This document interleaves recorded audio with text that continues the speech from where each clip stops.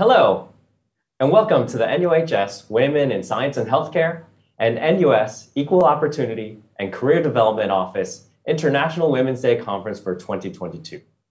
This year's theme is Break the Bias, and my name is Swain Chen. And I'm Lena Lim, and we'll be your MCs for today. So we have a very exciting program lined up for you today, so let's go ahead and get started without delay. We would first like to introduce the founding president of NUHS Women in Science and Healthcare, which we affectionately call WISH, to say a few words. Associate Professor Sophia Archuleta is also the head and senior consultant at the Division of Infectious Diseases at NUH. Sophia, please. Good morning. Thank you, Lena. Good morning, everyone, and welcome to the second annual NUHS Women in Science and Healthcare International Women's Day Conference. Similar to last year, our initial hope was for the conference to be a physical meeting where we could interact more, network, celebrate achievements, and exchange ideas for a more equitable future. We then planned for a hybrid meeting, but the current COVID-19 Omicron surge has once again interfered with our plans. So here we are at an all-virtual meeting, Zoom problems and all, but I hope you'll find that the topics in discussion will still be as dynamic and vibrant as our subject deserves. As the pandemic has stressed all of us, you may have even reversed some of our gains. It's especially important for our NUHS community to come together and commemorate International Women's Day. We celebrate each year's theme in ways that befit our academic health setting, as well as to participate in the conversation taking place nationally and internationally to empower women in the workforce, specifically in science and in healthcare. The theme for this year's conference and for International Women's Day is Break the Bias. Whether deliberate or unconscious, bias can make it difficult for women to thrive and to move ahead. Knowing that bias exists is a necessary first step, but action is needed to meaningfully level the playing field. Our program today is inspired by this theme. We will hear about and discuss unconscious bias, microaggressions, male allyship, the lived experience, and effects of unconscious bias. Today is special for another reason. It's my last WISH event as our group's president. It's been a great pleasure and an honor to work with the dedicated women and men in the WISH Executive Council, as well as our partners in the School of Medicine's Equal Opportunities and Career Development Office, and our allies in NUHS leadership. Individually, we're all responsible for our own thoughts and actions, all day and every day. Advocacy, inclusive mindsets, and tangible action are needed from all. Collectively, and as an organization, we can break the bias in our community. We can break the bias in our workplace on International Women's Day and beyond. We are moving towards an exciting time where the world now expects diversity, equity, and inclusion. We notice its absence and we celebrate its presence. I thank you for choosing to celebrate your International Women's Day with us. It is now my pleasure to introduce for his opening remarks, Professor Yo Keg-wan. He is Irene Tan Liang King Professor in Medicine and Oncology and Art Chief Executive, NUHS. Prof. Yo, over to you. Thank you, Sophia, and good morning, everyone. President, Madam Halimah Yacob, friends and colleagues, ladies and gentlemen, thank you for joining us at the today's celebration of the International Women's Day Conference organized by NUHS WISH. We are very honored to have President Madam Halimah Yacob grace our conference this year. Madam President, we very much look forward to hearing from you. As the first female president of Singapore, a strong advocate for an inclusive society, and a champion for equity both at home and in the workplace, you are certainly a role model and inspiration for all of us. Yesterday was International Women's Day, an annual occasion that celebrates the political, economic, and social achievements of women all around the world. These celebrations are also paired with a call to action to accelerate strides for gender parity. At NUHS, we want to appreciate our female colleagues every day. Women make up 80% of our 15,000 strong workforce and 90% of our nursing team. Women anchor and lead many important areas of work across care, education, and research throughout NUHS. Our group chiefs of finance, HR, communications, procurement, and our chief well-being officer are female. As an academic health system, we hold the same conviction to create an inclusive culture and workplace where every staff is cared for in the NUHS family, just as we care for our patients and the community. Issues about equality and inclusivity are pervasive in all sectors, and of course, healthcare is not immune. It is important for us to recognize that unconscious and conscious bias exists in NUHS, and we should drive policies and initiatives to address these disparities. Although we have achieved parity at many levels of our workforce, I see gender disparity at the leadership level, especially at the CEO and headship level. We've made some progress. In 2018, women held 19% of clinical and academic leadership posts, and this has increased to 38% in 2020. So this is a positive trend, and we must continue to identify root causes, shift mindsets, and push for change with succession planning and talent development. It's an ongoing journey, and COVID-19 may have set us back with its unprecedented impact on healthcare workers globally. Studies and research have shown that women are at high risk of burnout as they tend to shoulder a larger load at home. Having to juggle the demands and multiple care responsibilities at work and in the home, more workplace support is required. We have implemented family-friendly workplace policies, including flexible work arrangements. We've also rolled out group policy on professional behavior last year, but certainly more can definitely be done. Progress has been made over the years with WISH playing a critical role. So I'd like to commend Associate Professor Sophia Archuleta for her leadership in WISH since its inception in 2017. Sophia is a respected leader, educator, researcher, and remarkable clinician, and she's been one of our strongest advocates for equal opportunities for all. Undaunted by the pandemic, she led by example on the ground and remains steadfast in the fight against COVID-19 to protect our patients and our frontline teams. This year, Sophia will pass the WISH baton to Assistant Professor Melina Supar, our Chief Wellbeing Officer at NUHS, an equally dynamic leader with multiple hats. I'm confident that Melina will continue the good work and advance workplace equity and inclusion with the same passion. I hope to see more outstanding women at all levels of our leadership. Let's continue to encourage conversations and act on ideas that will bring us closer to an equitable future for women globally. I wish all the speakers and attendees an enjoyable conference and a pleasant day. Thank you.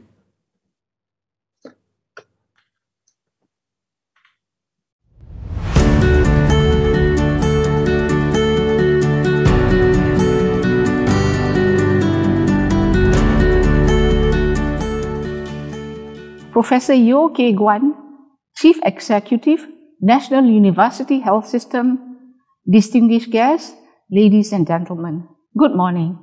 I am pleased to join the National University Health System NUHS's Women in Science and Healthcare WISH International Women's Day Conference 2022. Last year, we commemorated the year of celebrating SG women. While there has been significant progress, more can be done to support, empower, and advance women. In the science and healthcare sector, for example, we need to continue championing the representation and recognition of women, particularly in areas like research. Women in science and healthcare have played a critical role in the pandemic response. Take, for example, Catherine Leong, who is Assistant Director of Nursing at National University Hospital, NUH. I met her virtually last year when she was conferred the President's Award for Nurses. At the height of the COVID-19 pandemic, Catherine led a nursing team to set up NUHS's first community care facility in Tuas South, housing approximately 1,600 migrant workers. Despite the language barrier and possibility of contracting the virus, Catherine and her team remained committed to caring for the migrant workers. This was even as she was the primary caregiver to her late father, who suffered from Parkinson's disease and dementia. Another example is Dr. Sophia Archuleta, who leads the NUHS Women in Science and Healthcare team. As head and senior consultant of the Division of Infectious Diseases at NUH, she played an important role when the COVID-19 pandemic hit, mobilizing the members of the Infectious Diseases Unit to care for COVID-19 patients. She was involved in formulating strategies to manage COVID-19 patients and coordinating with doctors across the NUHS cluster. Her contributions ensured that COVID-19 patients received appropriate medical care in a safe and timely manner. She too is the primary caregiver to her elderly father. Women like Catherine and Dr. Sophia illustrate the extensive contributions that women have made and can make in science and healthcare. But we need more of such examples. Organizations must recognize that women and men bring on board different but equally valuable skill sets, experiences, and perspectives. Like Catherine and Dr. Sophia, many women also balance caregiving with their careers. Family-friendly workplace policies, such as flexible work arrangements, will help. The challenge with the current flexible work arrangements is that they are voluntary and depend a great deal on employer support to introduce them. No doubt many enlightened employers have already done so, as they see the value of flexible work arrangements in attracting and retaining employees who would otherwise leave the workforce. This is particularly important in the current labor market, where despite the pandemic, some sectors still suffer from manpower shortage. Moreover, during the pandemic, many people are already working from home, one component of flexibility that will benefit many workers. With the experience gained over a number of years, I certainly think that it is possible for us to do more to make flexible work arrangements take stronger roots in our workplace. We also need to change perceptions among some workers who worry that availing themselves of such schemes will be bad for their career progression, a real problem in some cases. We know too that smaller employers who have very lean workforces or lack HR skills to manage a more flexible and diverse workforce need more help. The issue is often not whether employers in principle support flexible work arrangements, but they may lack the capabilities to implement them. As we strive to further women's development, it is also important to take stock of the strides we have made thus far. Today, it is not uncommon for our daughters to dream of becoming doctors. At NUHS, the proportion of female doctors was 43.7% as at end 2021. This is the result of sustained efforts in eradicating preconceived notions on women's roles and can also be attributed in part to the government's decision in 2003 to abolish the quota capping female enrollment in medicine at the National University of Singapore. So we have seen change happen, and we must continue to shift mindsets and norms to facilitate greater inclusion and progression of women in the workplace. In closing, I hope that the discussions at this conference will contribute to the larger discourse on how we can collectively make meaningful progress on women's place in society.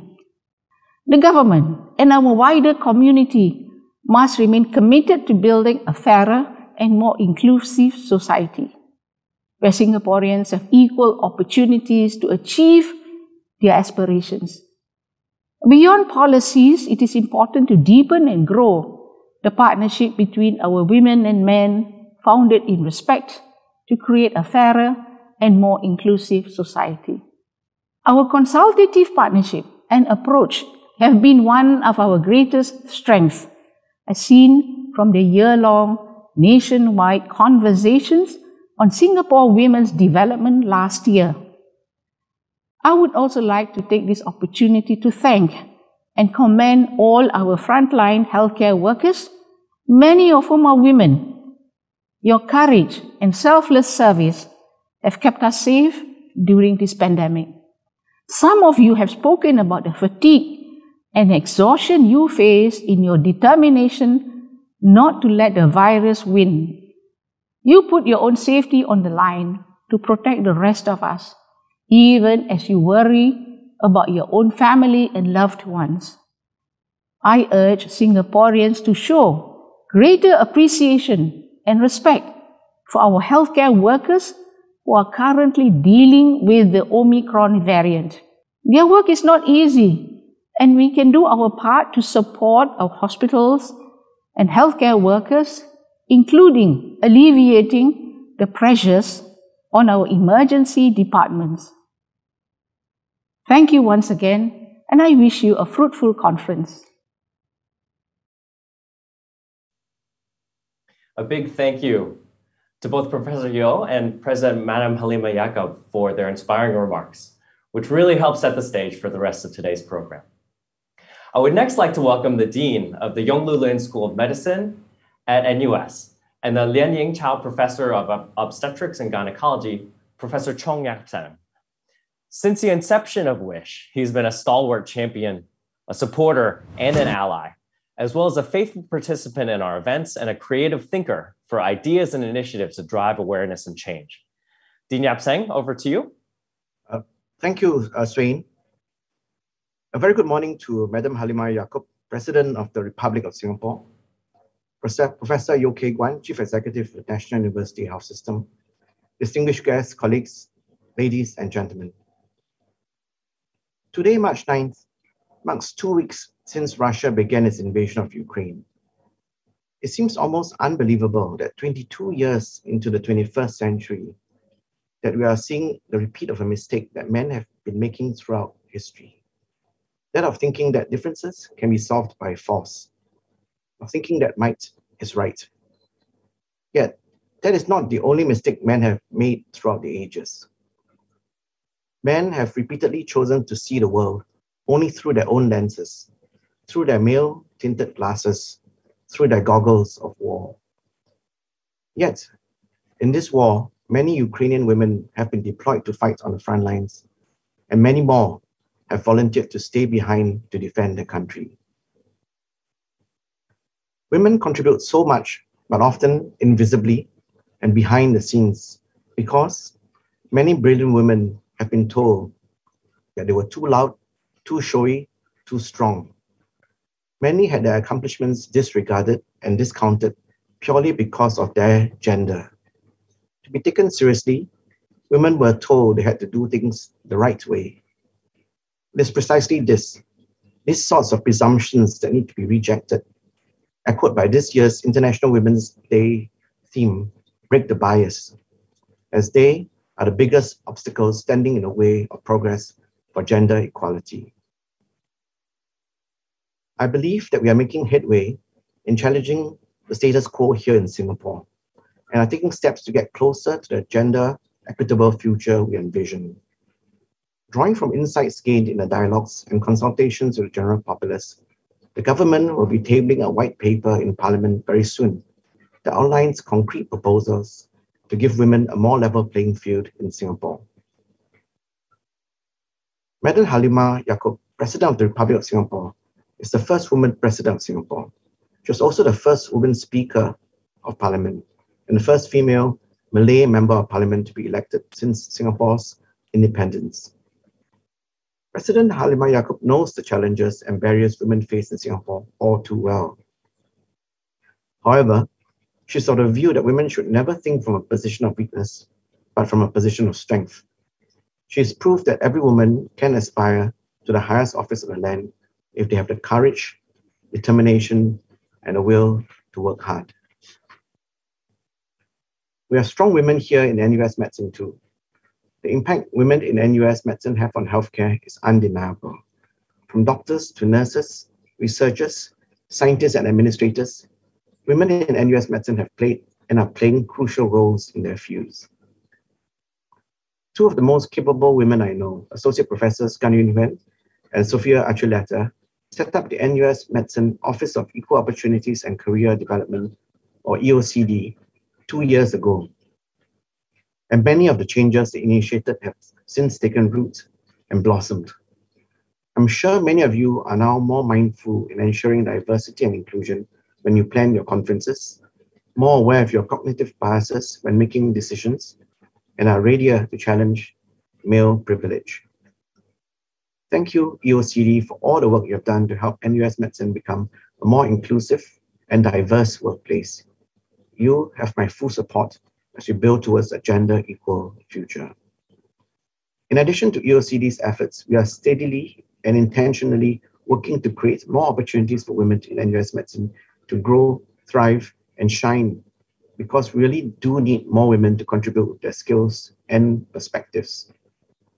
On a broader level, we hope to build a culture of focus on allyship in NUS Medicine, where everyone supports one another's personal growth and development, regardless of gender or background.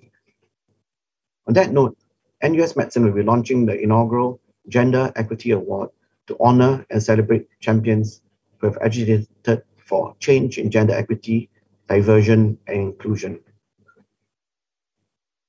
Once again, thank you for joining us today. I'm excited to hear the various perspectives of our speakers for this year's International Women's Day Conference on how we can truly break the bias. I wish all attendees a meaningful International Women's Day Conference. Thank you. Thank you, Dean, for that inspiring talk. We would now like to invite Dr. Sophia Archuleta on screen again. She will now be speaking about microaggressions, another aspect of sometimes unconscious or implicit human communication that can have big impact on biases, opportunity, and performance. Dr. Archuleta, over to you. Hello, everyone, again. We're gonna switch gears from our the celebratory part of our meeting today into a more into the more educational and the work that still needs to be done part of the conference. I'll be speaking on the topic of microaggressions with a little bit of dry bits on definitions and terminology, so we're all on equal footing and understand each other. And what are types of microaggressions, what they look like, their effect, and what you can do. And we'll end with the topic of male allyship. Dean Chong mentioned it already, and after me, we'll hear from Professor Jonathan Eisen, who's a living, breathing example of male allyship, I would say. So I'm very excited about this next part. Let's dive right in. So there is terminology that we use in the gender equity or inequity space that I think is important for us to be thinking about. We talk about glass ceilings, which is the one that most people are of course aware of, but there's also this idea of sticky floors and broken rungs, all of which translate into the broader concept of a leaky pipeline. Essentially what this means or what it refers to is the idea that if we think of our workforce as a pipeline where people enter at the beginning of their careers, progress, thrive, and eventually achieve recognition and are awarded leadership positions where they can make change for the future. If we live in a world of sticky floors and broken rungs where there are barriers along the way to women's advancement, then ultimately what happens is there is attrition of women as we progress along the pipeline. We've been trying to establish both this baseline and a way to track the state of our women's pipeline going forward as part of the work that we do for WISH. We shared some of this during our Lunch and Learn series in December. And here's just one example of where we are. Currently, if we look at, for example, the tenure track academic positions through our School of Medicine, we're in a place where even though, for example, with clinician scientists, we have over half of the positions that are currently held by women, when we get to the higher academic rank of full professor, only 10 women or 13% of our overall full professors are in fact women. So it is important for us to bear this in mind as we move forward. President Halimah Yacob referred to an example of a policy that was consciously reversed back in 2003, and that was the change that came into effect, eliminating the maximum quota for medical school class at Yonge Llewellyn School of Medicine. That took effect in 2003, and thanks to that, we've been able to see a lot of changes in the number of women that enter the field of medicine here in Singapore. This was a very, even though it's been, I guess next year we'll be celebrating the 20-year anniversary of this change. The medical school class achieved parity since the reversal of the quota very early on. But again, we have a lot of work to do as far as the progression of women along the leaky pipeline. I use this image because we can think of bias as one of the barriers that hold back women along progression in the career or academic pipeline. The tip of the iceberg are the things that happen consciously. So, of course, an example of of a policy which is a result of conscious bias was the maximum quota that we had in the medical school class. And it took, of course, conscious effort to reverse that policy and make meaningful change. But there is a big portion of the iceberg that is below the surface, and that is unconscious bias. What we're going to be doing today is describing an example of primarily unconscious bias, which is the form, which manifests itself in the form of microaggressions. And even though we call it unconscious or implicit bias, again, it requires conscious effort on our part to be able to make meaningful change and reverse the negative effects of this. So what are microaggressions? Well, they are subtle, verbal, behavioral, or environmental snubs, slights, or insults that are directed at individuals or groups based on certain social characteristics. Today, we'll be focusing on gender, but there are other examples, and we always have to be mindful at for example, at intersections between, say, gender and race, where there can be even more harmful effects of microaggressions. These implicitly communicate and/or engender a hostile or negative sentiment. They're often not intended to be malicious, but ultimately they do cause the feeling of not belonging, which in itself is harmful. So let's look at what are different types of microaggression and what that might look like in our day-to-day life. There is further terminology here that can be helpful, although a little bit daunting when you first start learning about this. There are things like microassaults. These are verbal and non-verbal acts that actually attack a person's group or identity. So this might be, look like, for example, a faculty member telling a joke that mocks a particular gender or ethnic group. There are micro-invalidations, which are common or actions that disregard the thoughts, feelings, of an individual or group. So, for example, a woman physician who is not introduced by their formal title at a conference. There are micro insults, and there are environmental types of microaggression. So in a Western context, for example, this might be something like you enter your workplace and you see portraits on the wall that reflect accomplishments predominantly of white male colleagues, and you may not see yourself represented in what's celebrated in your environment. Some other examples from, kind of closer to home, an assertive female dean may be looked at as bossy, while her male counterpart may be looked at as a strong leader. A head of department who tells a female colleague that she doesn't have to worry about chairing a prestigious committee. So again, the intent is to be nice or to be, not malicious, but she's still told that she shouldn't worry about chairing the committee because it takes a lot of time after hours and he knows she has children at home. Other example, at a promotion and tenure committee meeting, every time a female colleague tries to speak, she's interrupted by a male colleague and she just stops speaking. This is an example that's often quoted of a micro-invalidation that has been looked at with some data behind it. So again, when female physicians are introduced, this is an example from a medical grand rounds at the Mayo Clinic. So it happens everywhere. A male chairperson is less likely to introduce a female speaker using her formal title at a significant percentage of the time. So what is the effect of some of these microaggressions to the individuals? So recent studies have linked perceived microaggressions with a lot of meaningful outcomes: higher degrees of burnout, increased risk of depression, higher rates of medical errors among residents, and they can explain subtle sexism and sex-based discrimination against women. This is significant for performance, mental health, physical health, and of course, in our academic setting, there is data that is linked to salary, promotions, leadership positions, award of grants and publications, and of course, academic rank, as we just saw.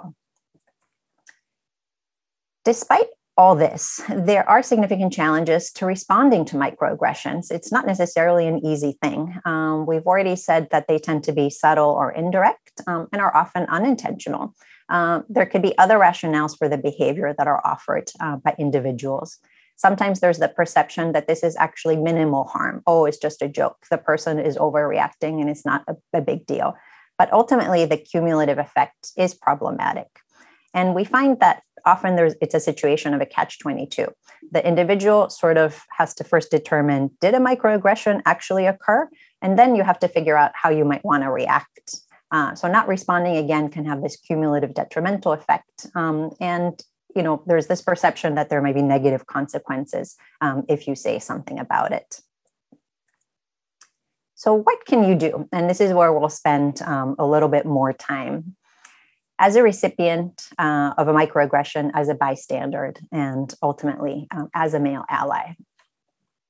So there's this very interesting microaggressions triangle model. Quite simply, what it says is that when you view microaggressions from this human interaction standpoint, you can allow each perspective, that of the recipient, the source, and the bystander, to be considered, and you can help each participant construct responses that begin to build the relationships and restore ultimately justice, which is what I think we can all agree is important as an end result of dealing with a microaggression.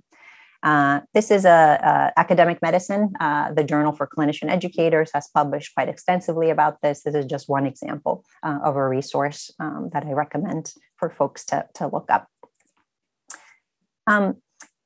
So there is a disconnect, and this is one of the great reasons why male allyship is so important. There is a disconnect between what women and men can perceive. So this is a quote from a perspective that was published in the New England Journal. So whereas women report high rates of discrimination and harassment, men in the same departments perceive gender equity. In my experience, when I point out examples of sexism to male colleagues, they often appear shocked. They view stories of gender discrimination or harassment as outliers, as opposed to recognizing misogyny as the status quo. I found that women in medicine tend to believe accounts at face value, whereas conversely, men often interrogate the data, requiring proof and seek alternative explanations. Now, while data is important and is one of the reasons I wish is looking at, for example, the data and the state of the women's pipeline and how we advance through the academic ranks, I would argue that male allyship is simply about paying attention. So data, of course, is important, but there is, I think, as human beings, there's nothing that replaces the strength and importance of the stories that we hear from each other and about each other. So what might this look like? There's another concept that I think is key here and can help us, I guess, grapple or wrap our heads around this. Situational awareness is a key element of what we refer to as male gender intelligence, or GQ for short. So sharpening situational awareness can require vigilance, to the gender dynamics operating in the workplace. It demands that men focus in the relational environment, watch carefully, and ask curious questions of their female colleagues, and then engage in generous listening. Situationally aware men become more acutely attuned to gender inequities and harassment and are more willing to address them in real time, such as when they see microaggressions taking place. 2 or 3 lessons or steps that our male allies can take. And if you're here in the audience, from the bottom of my heart, I thank you. You can self-educate. This is highly important, I think, not only for male allies, but also for other women who are, I suppose, starting their journey in the diversity and inclusion space. So attending events that are focused around diversity and inclusion, such as those designed by WISH and EOCD, reading about gender in the workplace. So as you're going through for example, our medical education journals, increasingly they have perspectives and data studies, including randomized control trials that talk about the effect of gender or other types of diversity inclusion policies in the workplace and how to improve them. So read them, don't skip over them. They're just as important. Ask yourself about the diversity and inclusion policies and ask to see data in your department. Again, educating increasing awareness and starting that conversation is so important here. Number 2, noticing sexist words, phrases, and importantly, nonverbals. These occur not just in formal dialogue, which I think, again, in this the spectrum between conscious and unconscious effort and conscious and unconscious intent, sifting through the ambient noise becomes important. The side conversations, the corridor banter, for example, that's taking place, actively listening for those small slights, objectifying comments or stereotypes that can leave women feeling inferior, unsafe, or simply just excluded or left out from the room. Situationally aware male allies will quickly be able to debug these conversations so they can efficiently disrupt bias and call out the microaggressions when they happen. Again, just simply asking oneself, are women in the room visibly uncomfortable? Is somebody fake laughing at a joke, for example? So are they uncomfortable with the topic or something that's been said? Again, paying attention to who is included. Go out of your way to make female colleagues feel like they belong. Asking yourself, who's in this meeting? Who is missing? Who is speaking most of the time and who rarely contributes? How can you encourage those who speak less to speak up more? Who is being interrupted and who is being dismissed? Finally, simply asking women about their experiences. I'm curious about some of the things women in this organization find most challenging day to day. Things that I, as a man, might not notice is a way to get the conversation started. If there was something I could be more aware of, perhaps one thing I could start doing every day that might make the workplace better for you and other women, what would that be? If a guy were asking how he could really show up as a male ally to make the workplace fair and more welcoming for women, what would you tell him? Ask the question and listen. One man who took the time to really ask, once you put on, reflected, once you put on that lens, you can't take it off. The world never really looks the same. So I will end here and ask you all to consider, how will you help break the bias? Thank you. Thank you, Sophia. We hope that this will make us more aware of what we say and do. So now we're very excited to welcome Professor Jonathan Eisen from the University of California, Davis. He is appointed in the Genome Center, the Department of Evolution and Ecology, and the Department of Medical Microbiology and Immunology. And his current research focuses on the evolution, ecology, genomics, and the function of communities of microbes. So Professor Eisen is also heavily involved in science communication and open science activities, and is an active and award-winning blogger and microblogger. And he has used his voice to advocate for diversity and inclusion, such as tackling the problem of manos. So this work was chosen by Time magazine in 2020 as one of 16 people and groups fighting for a more equal America. So we're really looking forward to his perspectives on these manos and unconscious bias. So Professor Eisen, over to you. All right. Thank you very much for having me here. And that was a really great lead-in talk by Dr. Archuleta. I may get some of the terminology wrong here. I apologize, but I'll try to cover it up as much as possible.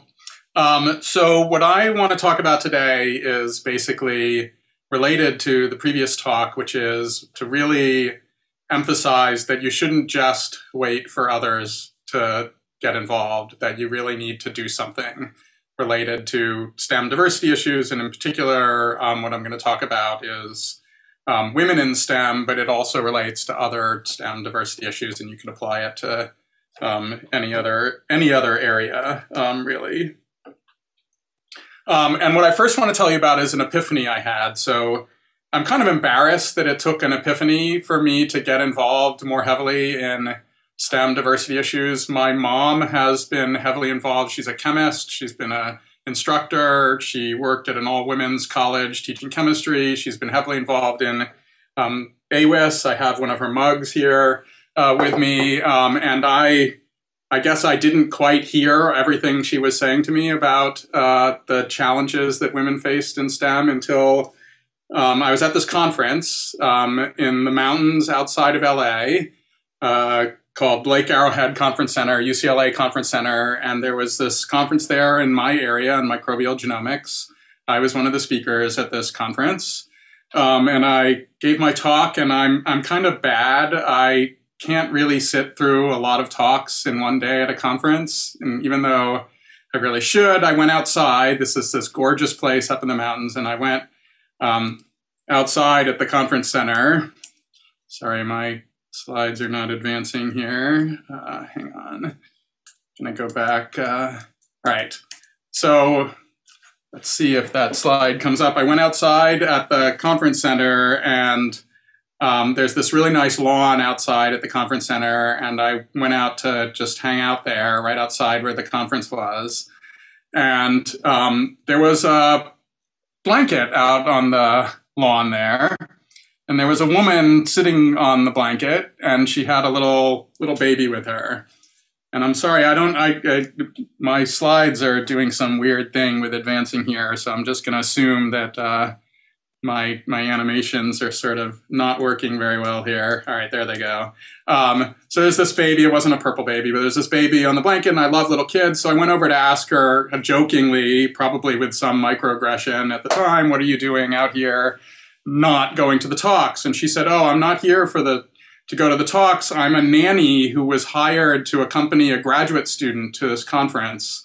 Graduate student has a baby, and there's a program at her college that pays for a nanny to come with her so that she can attend the talks and yet bring her baby to the conference. And I immediately felt shame, I guess you could say. Here I am skipping the talk to go outside and enjoy the sun. And here's this graduate student who's brought her baby to the meeting, has to have a nanny to help her, and she's ditching her baby to go in and listen to the talks. And I suddenly had this epiphany about how challenging life was for this graduate student and how privileged I was to be able to go to this meeting and not really worry about anything. So I went back in and went to the rest of the talks. And one of the talks was, in fact, by this graduate student. I didn't realize that she was speaking, Heather Allen at Wisconsin. I talked to her afterwards, and I asked her more about it. And she said, you know, this whole thing was set up by this professor, Joe Handelsman, who she worked in her lab.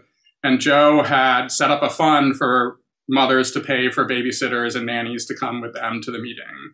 And so not only did I sort of see my privilege here and feel bad about it, but I realized you can actually do something. You can actually help people overcome challenges that might, you know, women were more prone to be influenced by this because they're more likely to be the people taking care of the kid. And I went back from that meeting a changed person. I'm not kidding. I just suddenly had this epiphany, both about the challenges and what you can do about them. Joe Handelsman had a grant from the National Science Foundation as part of this advanced program. I knew that UC Davis had applied for an advanced grant at the time. I went back to UC Davis and contacted the people involved in the advanced project and forced my way into the program and started to get involved in issues like what Dr. Archuleta talked about before, with implicit and explicit biases affecting women and underrepresented groups in the sciences. Just as a sad thing, Heather Allen passed away a couple years ago of breast cancer. She was an amazing person. I owe a lot of my whole sort of involvement in this area to her, and I just wanted to mention her and her memory. So there's, you know, my mom had been giving me these buttons for years, and again, I hadn't really paid attention until having this epiphany. And as was mentioned already, I've spent a lot of time thinking about diversity of speakers at meetings and speaking out about this. But I don't really want to talk about this. I want to talk a lot more about, and maybe we can talk later about this in the discussion, about lessons I've learned from my involvement in STEM diversity-related issues, including related conferences, which I'll come back to. So the first lesson, which I really think is really important to emphasize, is that let's not forget that there is still pervasive, explicit, and conscious bias against women and underrepresented minorities and certain groups in STEM fields. There's pervasive sexual harassment, sexual violence, and other types of explicit conscious bias. And you should pay attention to the people who are communicating about this. And I've just highlighted some of them that I sort of pay attention to in working on this area or communicating about it. And I've tried to amplify their voices as much as possible. Again, this is a really, really, really important issue. And we must not forget that explicit biases are still there. They haven't gone away. Some people think, as you heard in the previous talk, there's nothing going on in my department or in my area, but really this is a pervasive problem in science and STEM areas. There are many different examples of this. Sexual harassment and violence is one of the biggest examples. There's obviously discrimination of various kinds, sexism, racism, and other kinds, exclusionary practices and policies, and it's seen at every level, and we need to remember this. Much, less probably well appreciated by some people, but also pervasive are the implicit and unconscious biases. We just heard about microaggressions and the various forms of them. There's all sorts of other things that happen that you can consider implicit and unconscious biases. And what I've highlighted here are some of the areas that we know that they impact for women and underrepresented minorities in STEM fields, like authorship position, grant funding, seminar invitations, resume review, family leave accommodations, teaching evaluations, collaboration offers, editorial positions. This is every one of these things impacts the careers and trajectory of women and underrepresented minorities in STEM fields. And we need to keep working on them, keep commenting on them, keep trying to find solutions to these areas. The area, again, that I've spent a lot of time thinking about is public representation, and I think public representation matters quite a bit, and what I've focused on a lot is sort of what I consider the low-hanging fruit, which is diversity of speakers and participants at meetings, and you can do a lot about this, and there are some, horribly egregious examples out there that we call manels now, or I called yams, yet another mostly male meeting. I've even blogged and critiqued seminar series at my own institution, which is sometimes painful. But everywhere people have had issues with some of their conferences and seminar series, and we need to keep working on this. And again, I don't want to talk about that a lot. It's just sort of an area that it's very public when you see a conference with, like the one I first criticized, 25 speakers, of which only one of them was female, in a field where about 30 to 40% of the senior people were female. So it's a big deal, and it matters. Public representation at conferences matters, and there are many people that are working on this, and I think we need to keep working on it. There's been some improvement, I think, in the last few years, at least some more attention to this area, but it hasn't been solved. Sorry, again, I'm having a little bit of a slide advancement challenge here.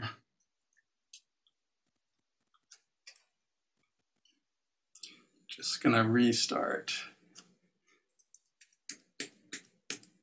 Again, I think it's important to pay attention to what's going on in this area and keep working on it. I'm really sorry, I have apparently broken my slide.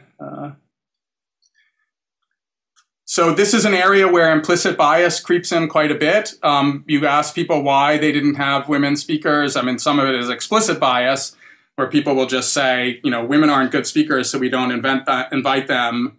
But there's a lot of implicit bias where they say, oh, women don't want to speak. They don't say yes when we invite them to our meeting. I asked my friends who to invite, and they all told me to invite men to the meeting. I've had multiple people tell me, we only invite people that we think are going to win a Nobel Prize. And then you ask them how they predict who's going to win a Nobel Prize, and they don't have a algorithm other than famous white men.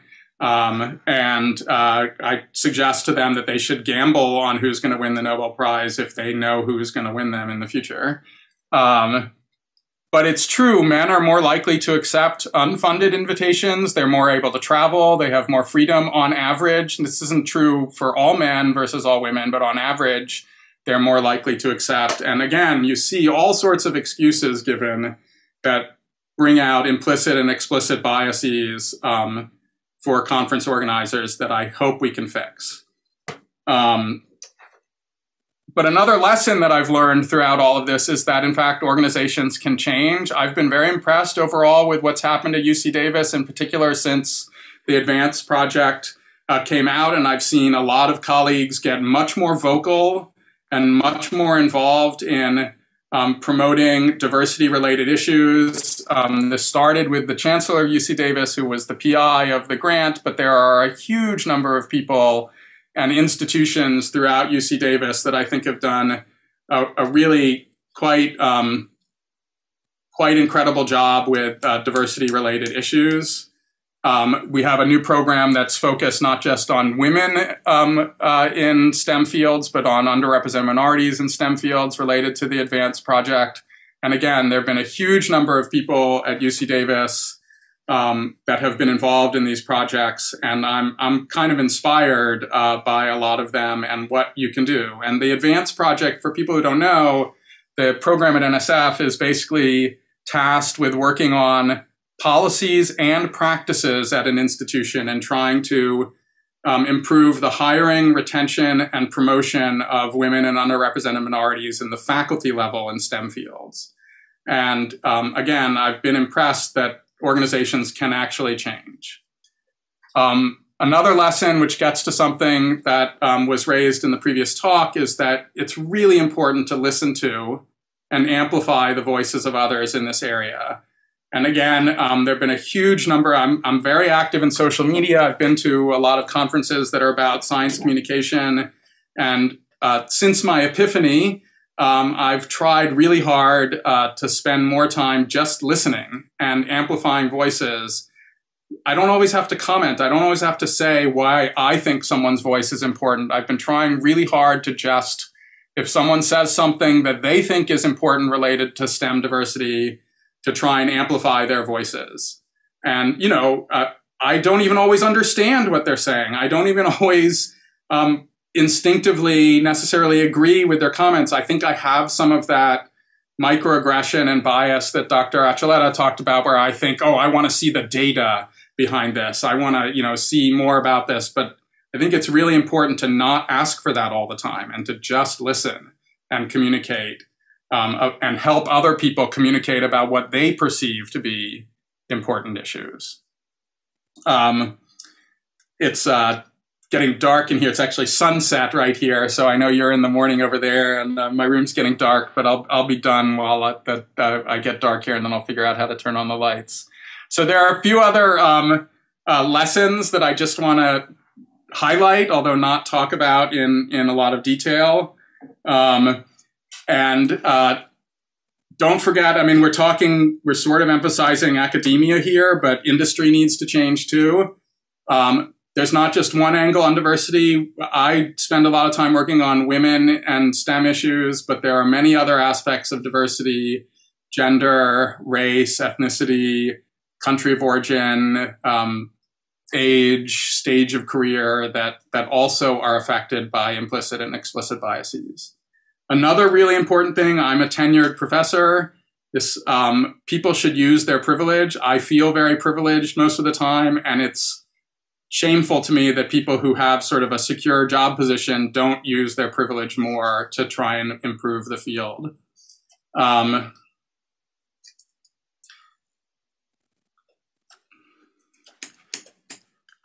Never kick down is a really important thing in this area. You see a lot of when people, like a graduate student, comments about some diversity issue, some tenured professor starting to criticize them and attack them and say they're stupid or something. It's really important to not do that. It's also important when you do something wrong to apologize for it. There was one comment, I think, in Dr. Archuleta's talk about fairness, or a few comments. I think this is really, really important, is that this isn't just about diversity, right? This is about being fair to everyone and giving everybody a fair chance in STEM fields or in industry or in science or in other things. And we all benefit from that fairness. And whenever we have implicit and explicit biases against people, that damages the entire operation that we're working under because it's unfair. And we all also benefit from the diversity that emerges when we improve our operations and improve our fairness. So I will end it with that, going back to my spot of my epiphany at Lake Arrowhead.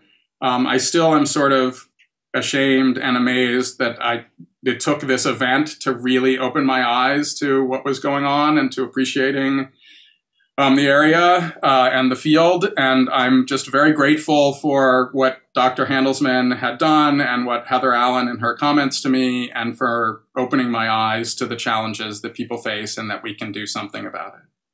And I'll end there. Thank you very much, Professor Archuleta, for your talk on microaggressions, and Professor Eisen as well for this, really great tour through a lot of advice that we can use to talk about today's theme of break the bias. And so to continue with these ideas, we're now going to move directly into our panel discussion on lived experience. Again, we welcome any questions from the audience. And if you have questions, please use the Zoom Q&A function to submit them at any time, where the moderators will be monitoring that channel. So as we've already just heard from Professor Eisen, I'd like to introduce the other panel members, and I'll do this one by one so they can each say a few words before we get started with the discussion proper. So first we have Chief Nurse Margaret Lee. She leads nursing services at Alexandra Hospital, which is part of the National University Health System in Singapore. She is also an adjunct associate professor at the Alice Lee Center for Nursing Studies at the Yonglou Lin School of Medicine. Her professional interests include people development, organizational learning, patient advocacy, and leading change. And she's led efforts in the development and implementation of nursing professional development frameworks and leadership development roadmaps for nurse leaders. She's also the chair of the Nursing Resilience Work Group, as well as co-chair for the Patient Advocacy Steering Committee at the NUHS level. So I think she's a perfect person to have on this panel to talk about some of these systemic things we can do, to talk about institutional bias and institutional changes that we could try to implement. And so, Ms. Lee, I'll hand it over to you for some comments first. Thank you very much, Swain, and good morning, everyone. This is really a great privilege to be here. I'm going to speak from the angle of me being a nurse. So clearly, this is where the situation is reversed because when we talk about nursing, a predominant proportion of the workforce are females. In fact, in NUHS nursing, 9 out of 10 of our nurses are females. And there are experiences that we have gained, and I will speak from the capacity, not just as a chief nurse, but really as a nurse to begin with. So very often the kind of struggles that I see, the women in nursing do face a lot of the struggles that have been shared and demonstrated through the sharing of our speakers earlier. But the great opportunity that I see is in how the women in nursing can have an impact on the male nurses who choose to answer this calling to nurse. So one of the most pivotal experience I had was several years ago when I had the opportunity to speak to an entire cohort of nursing students. And this particular male student stood up and asked me and said, is it possible for a male nurse to work in obstetrics and gynecology practice? So my response is, why not? So his response to me then is that this is not allowed. My lecturers have told me not to choose this field because it's going to be very difficult. So that got me thinking about the kind of struggles, inversely, the males in nursing are actually facing. And along with this, there were many other examples, like, for example, the male nurses tend to gravitate towards choosing psychiatric nursing as a specialty. The situation has really improved a lot more and is a lot more balanced today. But there will be a certain specialty that male nurses are kind of encouraged to take on as opposed to the others. perhaps is the perception that a lot of the other specialty like neonatal, ICU, intensive care requires nurses to be very meticulous. Hence, it may not be very suitable for the male nurses. In terms of projects and assignments, sometimes the male nurses are looked upon to be taking on the more transformative type of projects and assignments, whilst the female nurses are looked upon as more suitable for the compliance auditory type of assignments where they require people to be more detailed, not to miss out on detail, very pertinent information. So these are just some examples which does have a great impact, which also presents great opportunity for nursing to advance forward if there are measures put in place and also structures put in place and policies to support. Yeah. Okay, thank you very much. And thanks for sharing some of these experiences.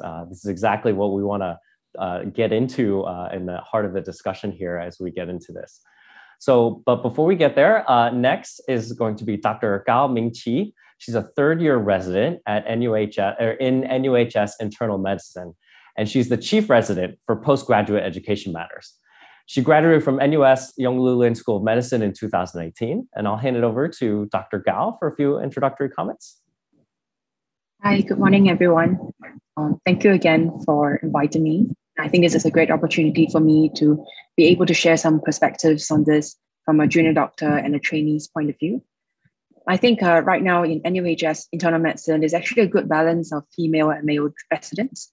And we do have a good mix of residents from different backgrounds who graduated from different medical schools. And I think that this diversity is very, very interesting and it's also very, very helpful for our training. At this stage in our career, we are also at a juncture where we have to make many big decisions about where to go in terms of our career, whether to pursue further training, whether to take on new job responsibilities. And we are also at the stage where many of us may be taking on new roles. We may be starting families, and we are also learning how to juggle between these new roles that we're handling. And I think at this stage, unconscious bias still exists.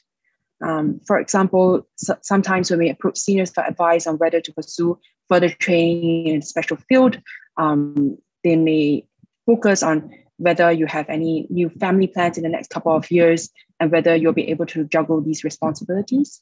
When we attend interviews and the interviewing committee may choose to focus on whether you have family responsibilities in the coming years and whether you'll be able to balance training with these family responsibilities. Now, I think that on the contrary, a male counterpart applying for the same training opportunity, the same job responsibility may not have such a big focus on these during their interview processes. And I think obviously this is something quite complex. And I think a part of it is due to the differences in our cultural view of gender roles in our society in terms of family and caregiving. And I think that starting families and having plans for children in their training years can pose a significant risk to female trainees in terms of them leaving before they can pursue further training and subspecialization. And I do think that this is something that should be addressed.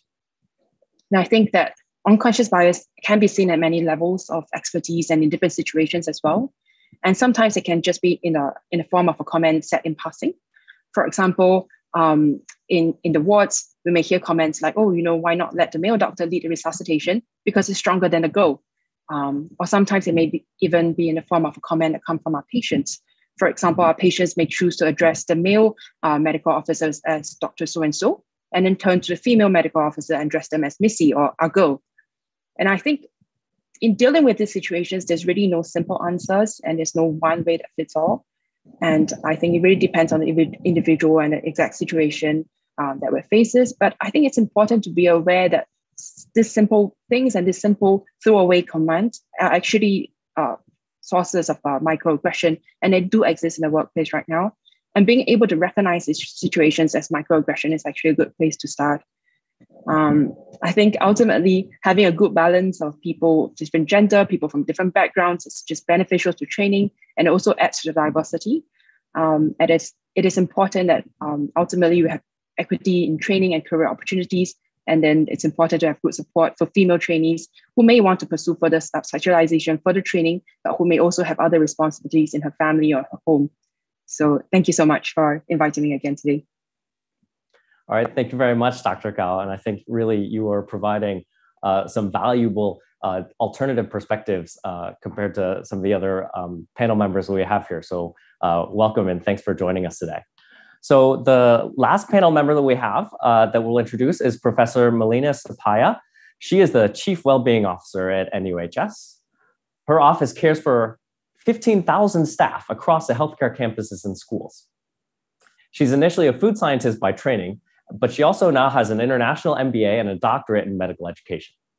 And her career, so she's very well traveled. Her career has taken her to Italy, France, Austria, Germany, the UK, and Singapore. And at this point, I'll hand it over to Professor Sapaya for some opening comments. Thank you very much, Swain. Good morning to everyone here today at the conference. I wanted to say that my mother is a nurse and a midwife. And for me, that role model has always stuck with me. I tried to do as much as I could in the spheres of being a mother as well as a wife. And in my professional sphere, for many years, I was what is known as a traveling spouse.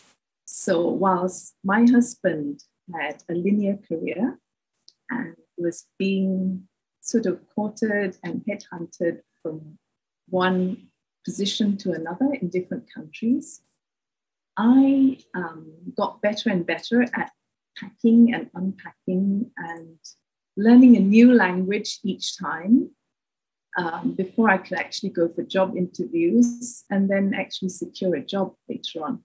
So it reminded me a little bit of Ginger Rogers. She said that Fred Astaire dances perfectly and beautifully.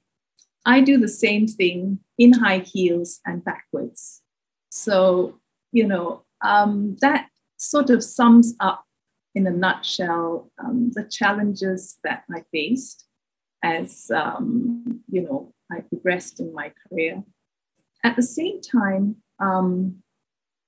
in my current role as Chief Wellbeing Officer, we've heard today about microaggressions, but I just wanted to say something about macroaggressions that we probably don't address as much.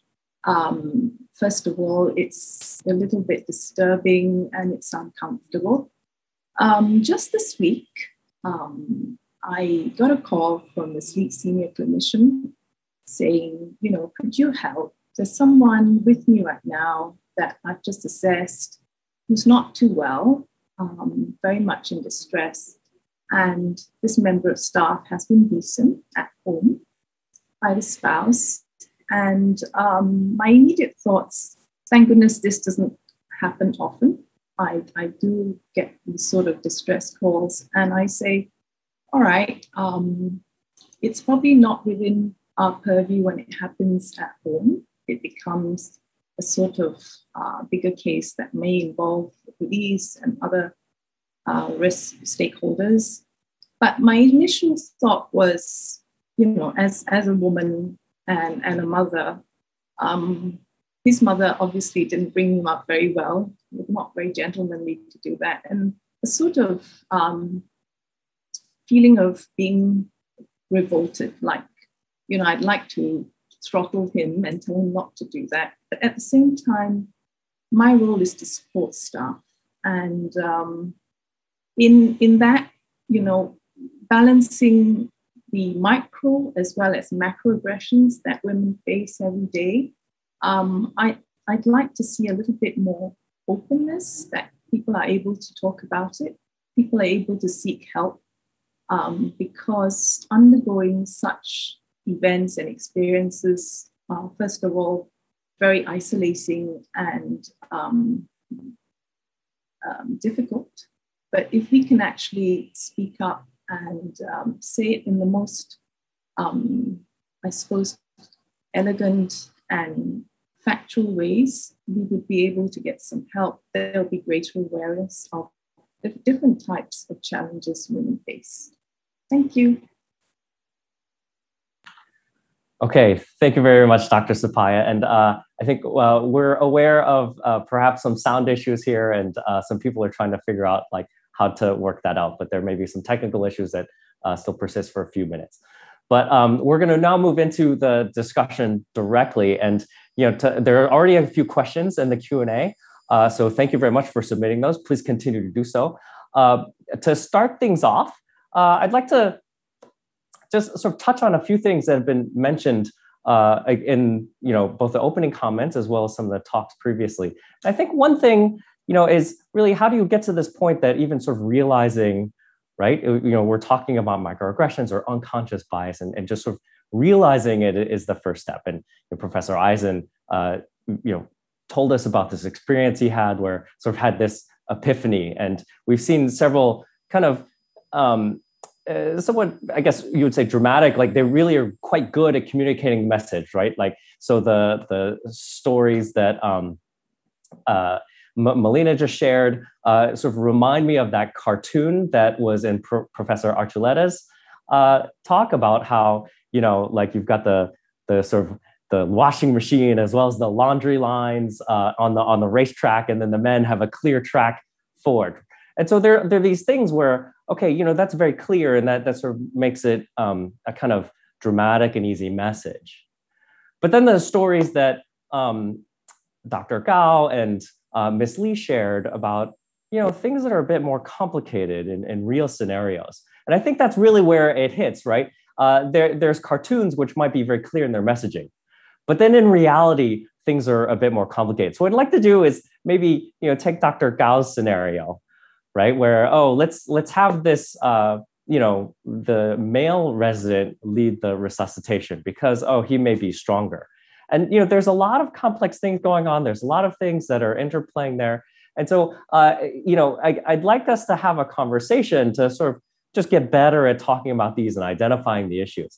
And maybe if I could start with Dr. Gao, could you sort of expand on that scenario and how that made you feel and how you reacted at the time? And maybe, looking back, would you, want to change, or like, would you have advice for yourself in that situation? I think this is something that is really said in passing, and I don't think the person who made the comment was meant for the comment to be malicious in any way. But during that moment, I think it did give you a sensation of feeling that you're not included in the team that's taking care of the patient, and you worry whether it is really because your skill set is not as good as the male resident who's on the team. And I feel that feeling of being excluded from the team is something that's quite significant. To be honest, at that time when the situation occurred, I sort of just, I'm not sure how to deal with it at that time, whether by bringing it up, whether I will be seen as making a big fuss out of something really small. But listening to the talk today, and also in my years of training in the past 3 years, I realized that when such situations happen, it's important to identify it. And now I will probably find an opportunity to just let the person know about how his comment may have made me feel, and with a focus on the comment itself rather than the person. And hopefully that will bring a little bit of awareness to how such comments and such forms of microaggression can actually make our female colleagues feel in the workplace. Okay, yeah, I think that makes a lot of sense. Maybe we could turn to Professor Eisen, and do you have any sort of, as someone who, as you mentioned, you're a tenured professor, right? So situations can be different depending on, which position you're in, right? And some of them have more privilege than others. You maybe sort of, just talk about what are the things that go through your head when you're hearing about these scenarios. Well, I mean, so for me, I think one important thing that we haven't talked about a lot here is there's no one obvious best solution to every one of these situations. I think it's important to, be aware and to comment when you can. But, I have maybe too much of the time used public shaming as a strategy for dealing with some of these situations. I probably do that less than I used to. I still think it has its uses and its value in some situations, but in many other cases, I think the behind the scenes conversation or it can be very useful. I mean, I think one of the things about privilege that I think is really important is if you observe something happening, if you don't say anything, that's also bad. And if you just let things happen, whether they're macroaggressions or, explicit bias or the microaggressions and lots of implicit bias, it generally is damaging to everybody there if you don't do anything. But I don't think you have to take the aggressive shaming approach that I have used all the time. And I'll just give you one example. I was invited to a conference at the White House, actually, about a few years ago, and stunningly, it was a manel, basically. And I complained, and I said that this doesn't seem, like wise. And someone responded saying that they thought they invited it was like the Nobel Prize argument, the best people in each of these particular topics. And I thought about publicly posting about this and doing public shaming, but instead I wrote what I thought was a polite letter to these people and said, I actually spent the last hour going through the literature, and I have come up with alternative people for each of your speakers who have more citations, who are further along in their career and have more awards and yet represent more diversity. And I would really suggest that you reconsider your approach to determining who are the best speakers. So I still did something about it, but it was, a different approach. And I don't know what the best solution is in every case.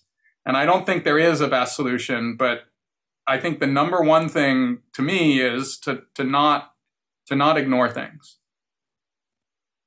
Yeah, I completely agree, and I think this is definitely one of the things that we're hearing, and this is why this is a difficult problem. There is not a simple solution that we can just apply, and therefore it just requires some thought and some care and consideration in every situation. And it's going to take practice to do that. And so maybe to kind of like turn this back in towards again, like to just sort of dive back into the situation, and this is we're at NUHS, and this is Women in Science and Healthcare. There are often many different roles on the teams in the hospital, and so maybe I could have Ms. Lee sort of comment, like, what are the kind of, have you seen situations like what Dr. Gao described? Do the different healthcare roles like play into how you might think about responding, or what some of the considerations are you might be, or do you see similar situations? It sounds like you see similar situations in the nursing field as well. And so maybe I can share an example that happens very often, but perhaps it happens so often that it becomes something that we don't see, and it just passes by. So we do get patients who tend to be very disruptive occasionally, and very often in the context of a very constrained situation where we would need to ensure that care is rendered for all of the patients on duty. If, let's say, a female nurse is to be faced with such a patient, the very natural tendency is to suggest that maybe for the subsequent shifts, let's see if we can put a male nurse on duty so that can help us address some of these problems. Yeah, while that in itself is a great support, if you were to think deeper into it, actually it has repercussions, not just on the male nurse, but also on nursing in general. So I feel that sometimes if we don't think deep enough, and this is where the mention of choices and decisions comes into play. While we think that is the best way, what if that was not an option? Would we have taken a different approach? And by taking this approach, are we just taking the easy way out and as a result, deprioritizing the importance to build certain skill set that would be necessary to help us deal with difficult situations effectively? And in not doing so, does it prevent the profession from advancing forward? Because in a healthcare landscape, we all work as teams. It don't just necessarily affect a single workforce. It will affect other job roles as well, and it will affect care in general. So these are the areas where we have opportunities, but do we stop enough to think through this and look back and see where are the areas where we can do better? Because some of these solutions may take a while to put in place, but it requires that recognition in order for us to start working on it. Yeah, I think that's a really important perspective in terms of not just what's going to happen in the immediate situation, but then the second order effects. And especially, that's a great example, I think, of how potentially individual decisions in the moment may actually impact the entire system, right? What you're talking about, in terms of like, are we sort of avoiding like the general ability to sort of teach these skills?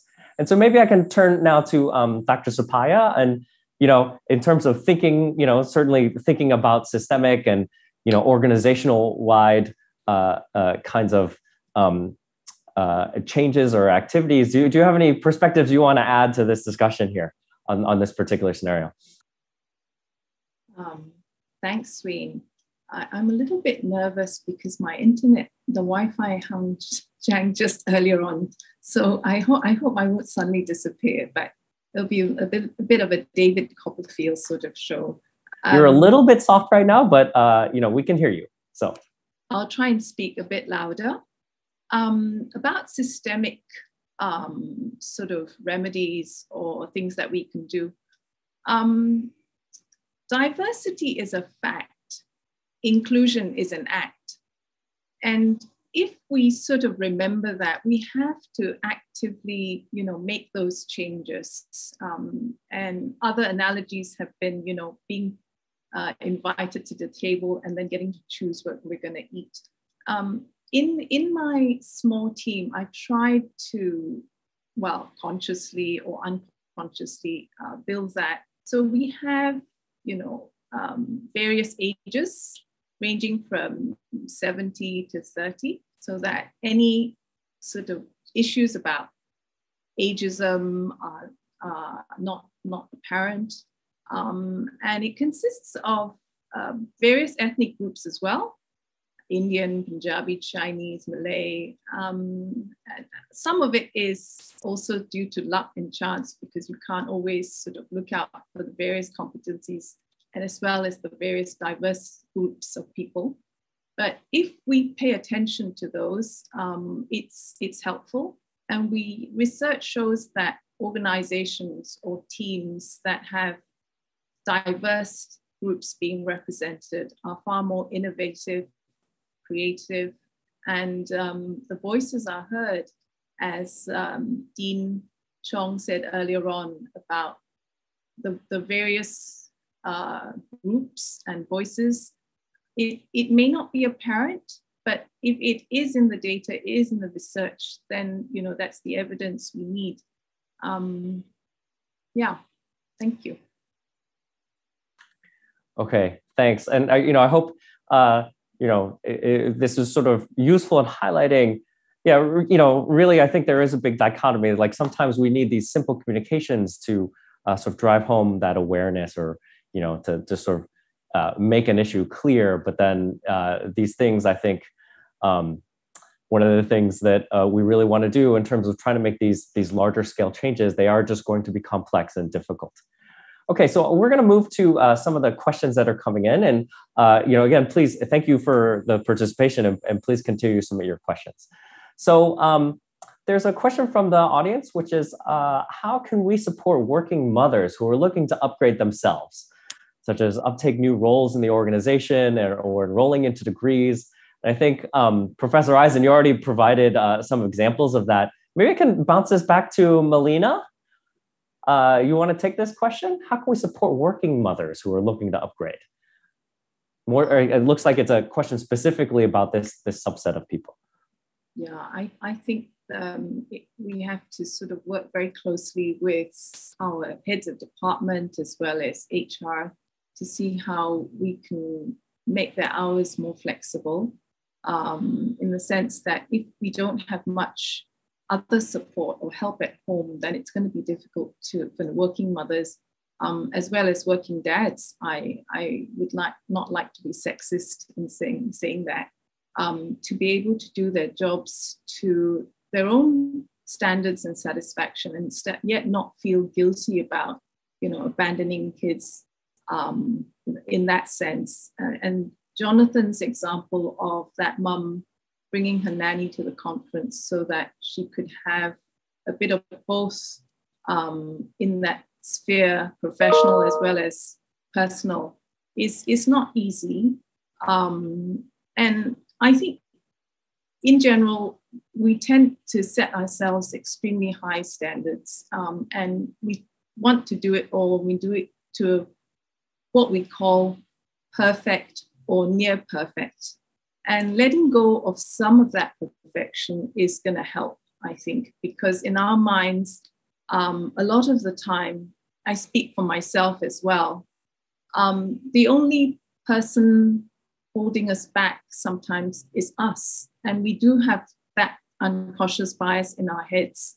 I'd encourage all mothers to do the best they can. And if it's not that great, we're going to be a bit late. We're going to be, less well-groomed or made up before we get there. I remember going to work, and these were countries that were cold, so we often had coats and scarves, and I'd have, baby vomit or milk curd on my clothes. But I was ready to get out of the house, and that was it. And I just turn up, and it'll be fine. That coat will be dry cleaned at some time. People will get it. It's okay. So support from our team members, our heads of department, as well as HR policies would be a great help. And lowering certain standards that we set for ourselves so that we can still get through the day and feel happy about it. Okay, thank you. There's another question, and this question comes in sort of explicitly says that this, and I think this is great. So this question comes in and says it's coming from a man. So acknowledging that won't fully understand challenges faced by women, but I think trying to take some of the advice that was coming in some of the previous talks, like, what are the questions you can ask, right? What's something that I could do essentially, every day or in different situations that would actually help, right? And maybe I can turn this to, let's have, say, Dr. Gao, and I don't want to sort of focus on this situation, but it's just such a good situation that you gave. If you want, perhaps to put in the context of that, like if someone else had said something in the moment, or as you talk about, I know some of the discussions we had were about what you might want to do, right? But what would have been helpful, for example, right, that somebody else could have done, and especially if it was, just someone senior or can you maybe touch on that? I think that is a great question. I think for my male colleagues, when we're in a situation where a comment may be made and it's a form of microaggression, instead of being just someone who's watching the situation, a bystander, we can also take the initiative to recognize the situation and maybe even provide feedback to the person to say that, this comment may have made our female colleagues feel a certain way. And I think just recognizing and the effort that every single team player has to play in a team is very important. It's something that can do. The other thing about what our male colleagues, especially male seniors, can do is more a change of mindset. Earlier, I talked about how at our stage of training, we're making different career decisions and career choices. And a lot of times when we approach our seniors for advice, should we go ahead and pursue subspecialization in this certain field? Sometimes they would say that, in the next couple of years, you're going to set a family, you're going to have children, and they make it sound like such a big obstacle, and they make it sound like we should consider something else, something that's easier, something that probably gives you more family and a work-life balance. And I think that there can be a change in mindset. Instead of portraying these things as obstacles that we cannot cross and we should look for alternatives. I think we should say that, oh, I recognize there are challenges ahead, but how can we help you to prepare yourself to deal with these different roles? And how can we help you improve, and how can we make the work a bit more flexible so that you can adapt to the different roles that you're planning to take up? So that change in mindset from our senior colleagues will be helpful, especially for the junior trainees and the junior doctors. Yeah, I think that's really great advice, and hopefully all the people here who are in senior, especially those in senior positions, can sort of take some of that and reflect on whether that can be useful in their interactions with their staff. Maybe I can to further that along, Professor Eisen. It's one thing if someone sort of is already at the point where they think, are at the if they're in the space where they say, oh, maybe I should think about the things that I can do, but perhaps you could. I'm going to give you a little more challenging question. What if someone's not there yet? Right? What if, do you have any advice, or do you have any wisdom that you can, suggestions maybe? And we're fully recognizing, of course, that it's not going to be one size fits all, but maybe just some examples might help. Yeah, I mean, I think that that this is common, and we have discussions in departments and in other places where it's very clear that some people are in the category of the person asking the question, where they don't know what to do, but they want to do something. And some people are in the category of, they're never going to do anything. And then there are a lot of people in between where they haven't yet, opened their eyes necessarily or really thought about it in detail. And I think in those cases, it is very helpful to have both data and stories, right? The anecdotes and the data. I mean, so the stories are important, like the one that I experienced, because it's just so clear that most male graduate students do not go through a challenge where they're trying to decide whether or not to go to a conference with their baby. And it's very clear that it does happen to men, but, there's a very clear disparity there between men and women at a particular career stage and how it has an impact. But that's an anecdote. And I think those stories are great, but some people don't want that. They want data. And Dr. Archuleta gave some examples, and I sort of hinted at this, but there is an enormous amount of data about the impacts of explicit and implicit bias, and many of the different examples that you've heard about. There are, even double-blind studies of some of them, and there's plenty of sociological literature on this that you can refer to with data and theory and analysis. And I think that is also very, very helpful. So there's a great example that I use a lot, which is that if you use impact factor of journal to assess people, that creates a bias against women on average, because women, first of all, are discriminated against, as it has been shown at some of the high impact journals. But in addition, women on average work in fields where those fields do not publish in the highest impact journals. And so it's nothing about their scholarship that is bad. It just happens to be that on average, more women are in fields where the average impact factor of the predominant journals is lower than where men are in fields. And therefore, if you use impact factor to judge people, you have created a bias that is unfair. And so if you give examples like that to many people, many people then start to realize that there really are effects here. And that can, there are plenty of examples of this with, applications and letter writing and resume review and, a huge other list of these things that I think is useful. So I tend to use both the stories and then try and find concrete examples that relate to something that person cares about. So I use the impact factor one when I talk to people who work in journals, because they are familiar with that, and then it opens their eyes to some of the challenges. Yeah, I think we could have a long conversation, especially most of us here in academics, on impact factor and potential ills there. And I think certainly it's you sort of just describe it as a very matter of factly that the fields on average might have lower impact factor journals, but there's a big question as to whether that's actually generated by an existing bias already, right? That's sort of like a foregone conclusion. Okay, we're going to move on to another question here. And maybe I'll direct this at Ms. Lee. So there's a question that, so I'll just read this out. I think it's great that we talk about how men can support women in the workplace. Wondering if you have some thoughts about how women can support women in the workplace, especially in a more bottom-up approach rather than how higher-up management can support this cause. That's really a great question for nursing. Yeah, and I would say that this is exactly where the premise of where we start has to be that we're here as humans, and we really want to help each other to be even better versions of ourselves.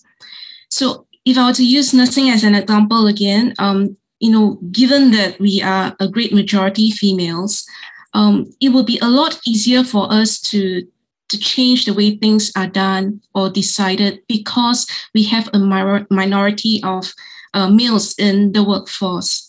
And it should be a lot more apparent to us the kind of challenges they face because some of these are contributed by us, even though unconsciously. And to have that opportunity and that will to have those open conversations to see how we can move along together would definitely help. And this will require the entire climate to be very open and authentic. And this is where leadership has to set the tone, because a lot of the engagement and the feedback and the real issues are going to be what we hear from the people who are most involved in the processes and the care within that population. So the willingness to take a concerted effort to want to change these things would be a good starting point. Yeah. Yeah, and I think that's just the common theme that it is going to be management, it is going to be peers, superiors. It's going to sort of take the entire organization, I think. And so I think hopefully that message is coming out clearly, and sort of all the different perspectives that we have here is helping with that as well. Okay, so I'm going to move on to another question. And this maybe let's just see who wants to take this question. This sounds like a little bit challenging. So this question says, studies have shown that too much emphasis on gender issues may scare away the men. And indeed, research evidence has shown a backlash effect of the Me Too movement, that it's sort of unintentionally led men to avoid working or interacting with women. I suppose to sort of just avoid any possibility of being accused. So any comments on this from the panel members? And why don't I just leave this open as a, whoever wants to start talking first, just go for it. I'll give you 5 seconds and then I'll assign somebody. Okay, Swain. From a personal perspective, men, and this is in every country I've worked in different industries, have been my biggest allies. For me, it's a fact. They have lifted and supported and tried to push me through, believing in me. Not that the women didn't, but I think they were in a place where they could. So I'd encourage men not to worry too much about that sort of repercussions in what you just described, the Me Too movement and the biases, because there's so many other good things that do happen, and we shouldn't sort of focus on the less good. And I remember very clearly in a predominantly white male situation where at the job interview I am still female, rather brown, and a foreigner. Everywhere I go, I'm never the right nationality or race or gender, if you like. And with 3 kids in tow, right? So in his head, he could have said, she's going to either call in sick a lot or not be very effective. And he said, because you kind of fill all those criteria, he said, how soon can you start? So these are the things we need to hear. We, as women, helping other women as well. And, you know, I've rarely been proven wrong or have these first impressions not quite worked out. And I suppose being an educator, it's easy. I get to teach and train and groom others, and they do make it. They just need a little bit of a nudge. And sometimes, you know, these scary movements, or perhaps completely valid movements as well, because they're simply scary to the gender that is not in favor.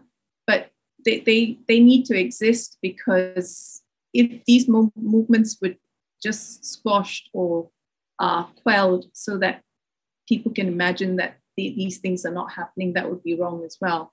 But a proper balance in how we view things and how we assess things.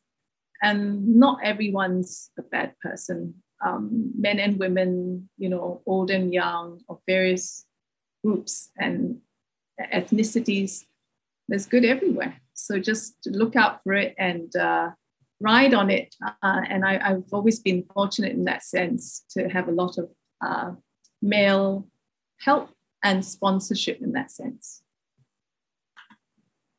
Okay, thanks.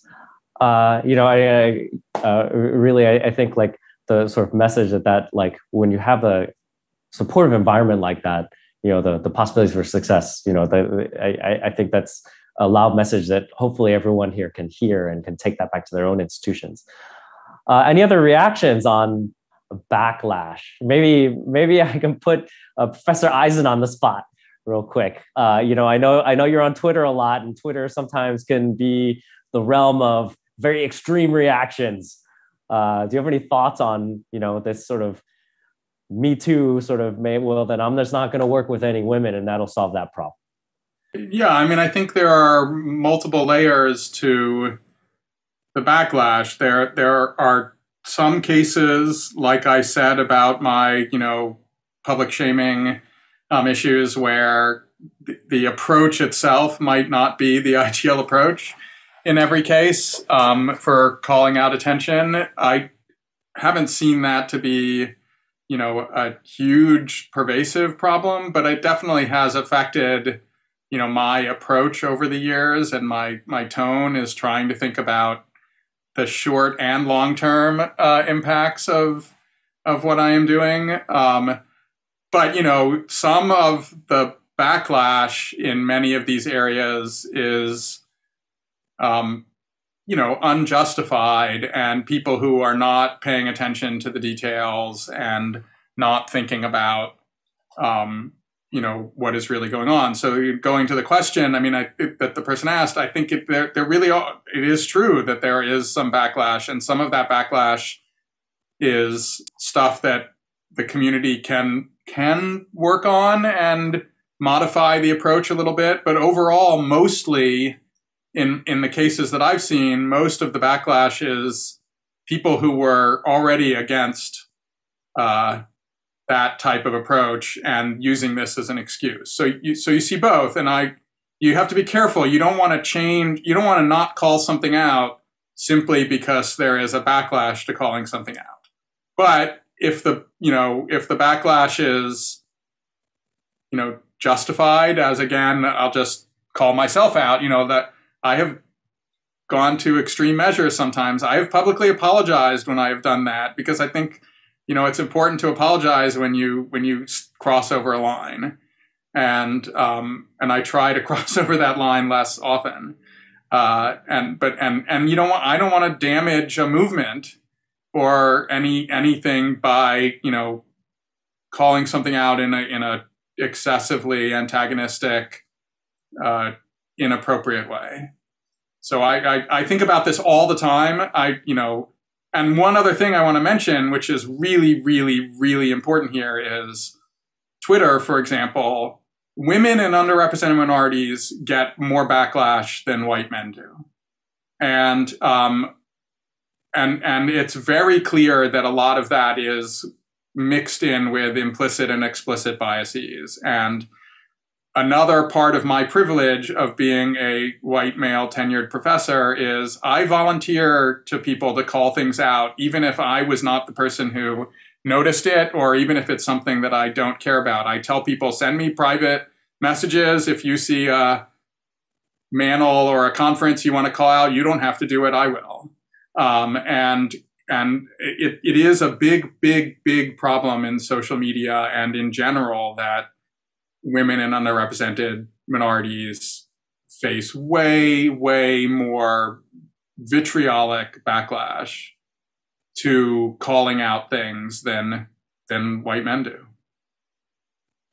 Yeah. Okay. So I think these are, again, like, great points as well that hopefully, I think there's certainly a lot of people in this webinar that hold senior positions, and hopefully these are just things that they can sort of think about and see how they're, like, if they're already doing this, to adjust or improve or incorporate this into their routines. And I think for many people, there are arenas where they will actually have that privilege. May not be all arenas, right? But this is something, a lesson hopefully that we can all take forward. And again, along the lines of really trying to make systemic change. Okay, so we're about on time right now. So we're gonna have to end this panel discussion. I'd like to thank all of the members, Professor Eisen, Chief Nurse Lee, Dr. Gao, Professor Supaya. Thank you all for a great discussion and for all of your insights and advice. Thanks to all of you in the audience for all the questions and for being active in this and joining us in this discussion. So the second session of the conference will be focused on the wonderful research from the grant recipients for the 2021 Equal Opportunities Career Development, or EOCD, seed grants, who will now each give a short presentation on their proposed research. So we would now like to introduce Associate Professor Gan Yun Wen, who will introduce the grant recipients. Prof. Gan is our Assistant Dean in the recently formed EOCD office, and she is also the co-director of the Infectious Diseases Translational Research Program. Associate Professor Gan, please. Thank you, Lena, for the introduction. So I'm really excited that you're still with us for the second half of the conference. And in this section, I would like to introduce our three grant recipients and to let them tell you about their very interesting research. So what we'll do is they'll each give their presentation, and after that, we will have a Q&A session after all three presentations are over. So we'll have a combined Q&A session. So first off, I am very excited to introduce Dr. Shefali Shourie. And Dr. Shefali Shourie is an assistant professor at NUS Nursing, and her research focuses on promoting family and women health. She has designed many psychosocial and educational interventions for various populations, and she specializes in qualitative research design. So she has also received numerous awards, the most recent one being the President's Nurse Award 2021 for her research and professional excellence. And so her research title that won her the grant is on job satisfaction and perceptions of female academics across Southeast Asia, a mixed methods study. So with that, I'm going to pass the time over to Dr. Shourie. Hello, thank you, Prof. Gan, for your kind introduction. Very good morning, distinguished guests and colleagues. I'm sure you all are having a great time listening to the exciting set of presentations since this morning. It's my now privilege to share with you the topic, which is titled Job Satisfaction and Perceptions of Female Academics Across Southeast Asia, a Mixed Method Study. Before we begin, special thanks to EOCD Seed Grant 2021 for funding this project. This is the outline of my presentation today. I'll share with you a brief story, why I chose this project and how I won this grant. And I'll be also sharing with you a finding from a systematic review, which I have recently concluded. It's currently under review, it's unpublished. And it has shared some gaps in the literature, which actually made and found basically how we can ground and propose this study. So it formed a ground for my proposal of which has won this grant. And then I will finish my presentation with some details on this proposal.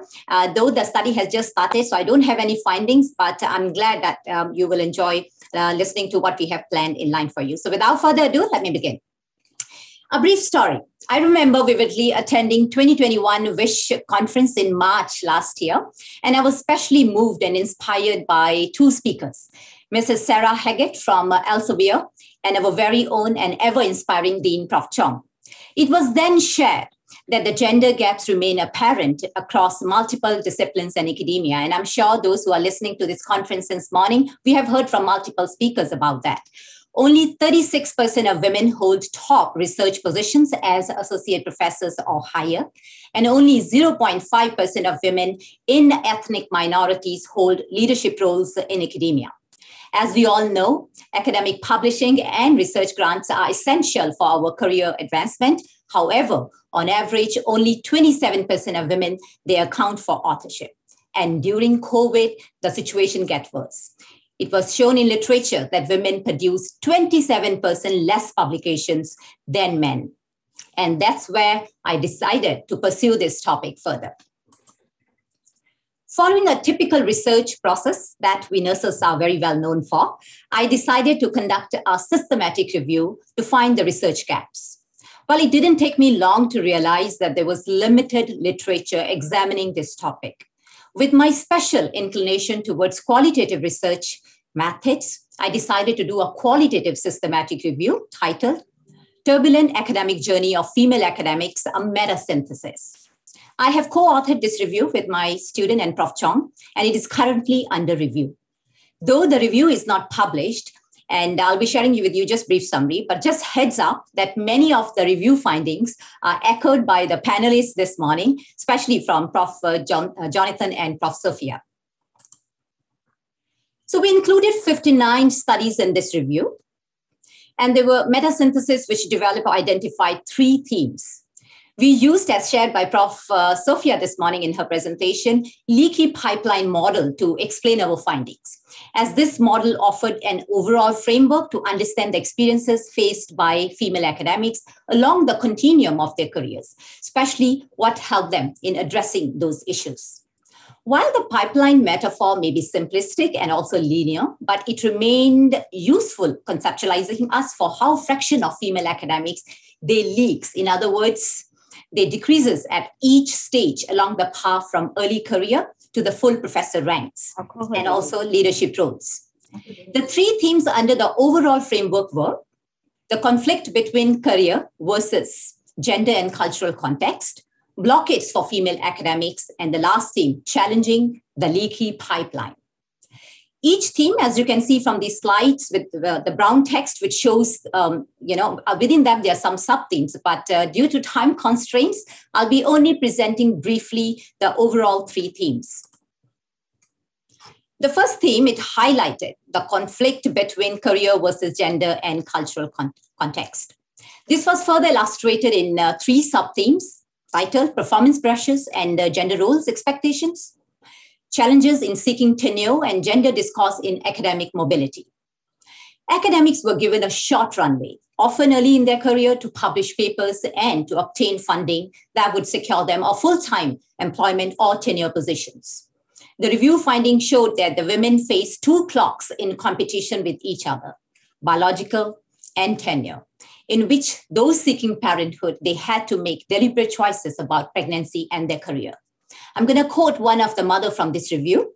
She shared, "To get funding, you have to be internationally mobile.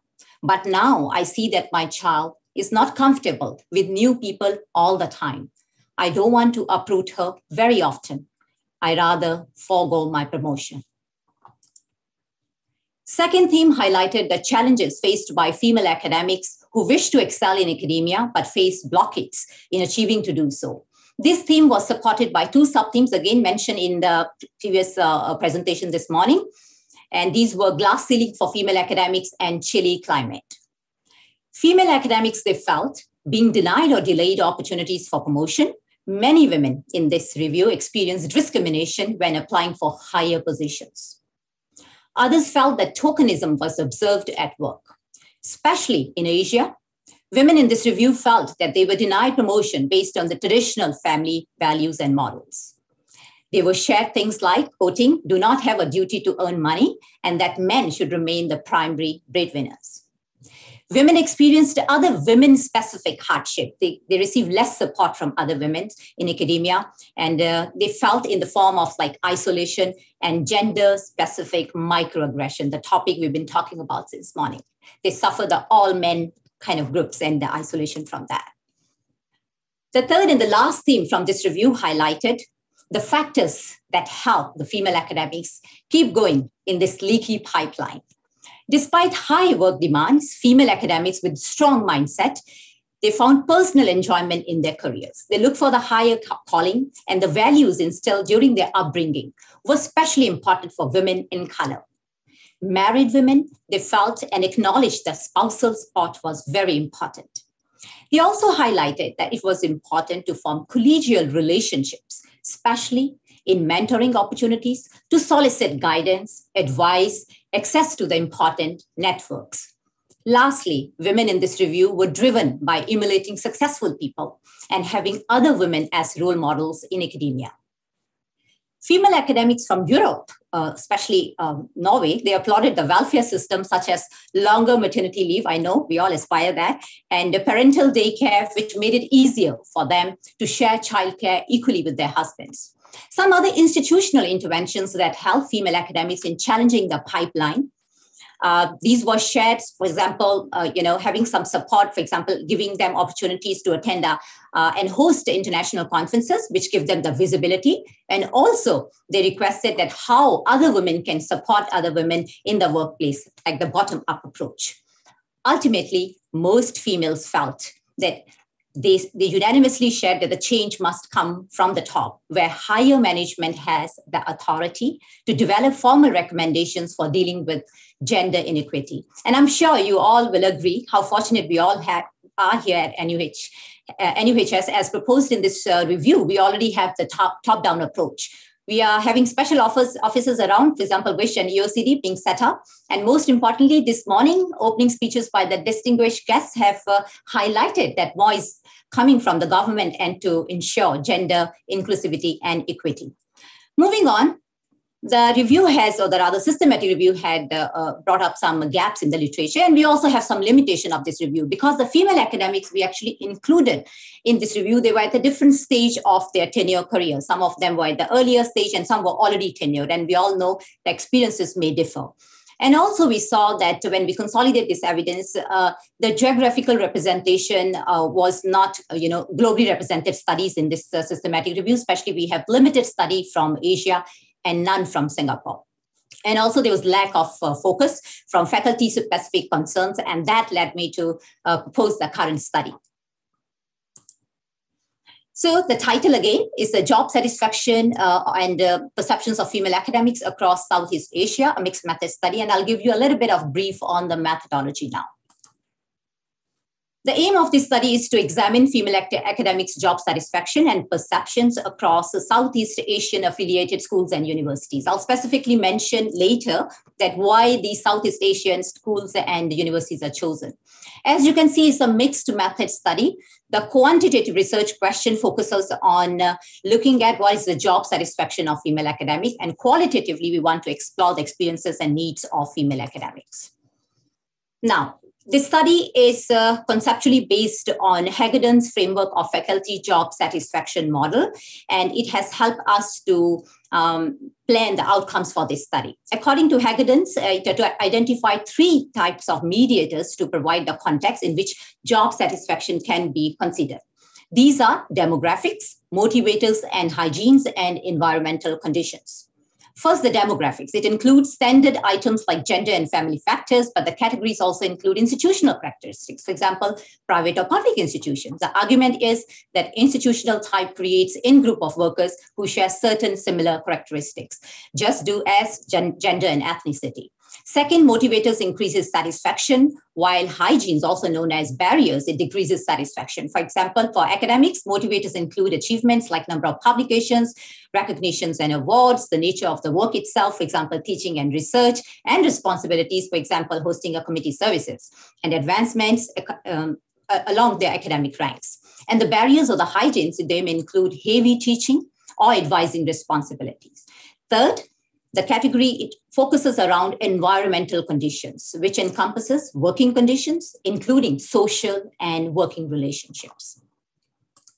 Now, based on this framework, we have developed a methodology. We will be using convenience sampling to invite females from Southeast Asian and East Asian Nursing Education and Research Network is called CNAN, those universities which is affiliated to this group. Why CNAN? Because I represent Singapore on this group, and I have collaborators who will be facilitating with the data collection.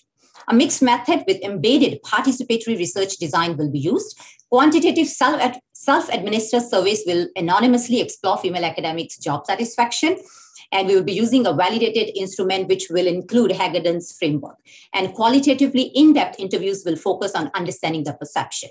We are using a participatory design called photo voice because photo voice is encourage active involvement of the participants in study and also enables researchers to perceive the world from the viewpoints of the participants. I've just concluded one study including photo voice, and it's really interesting to see the worldview of people from the way they are living. And especially I'm hoping to understand more that how female academics, they perceive their journey, both visually and through their experiences. We will use descriptive and inferential statistics for the quantitative data and thematic analysis for the qualitative studies.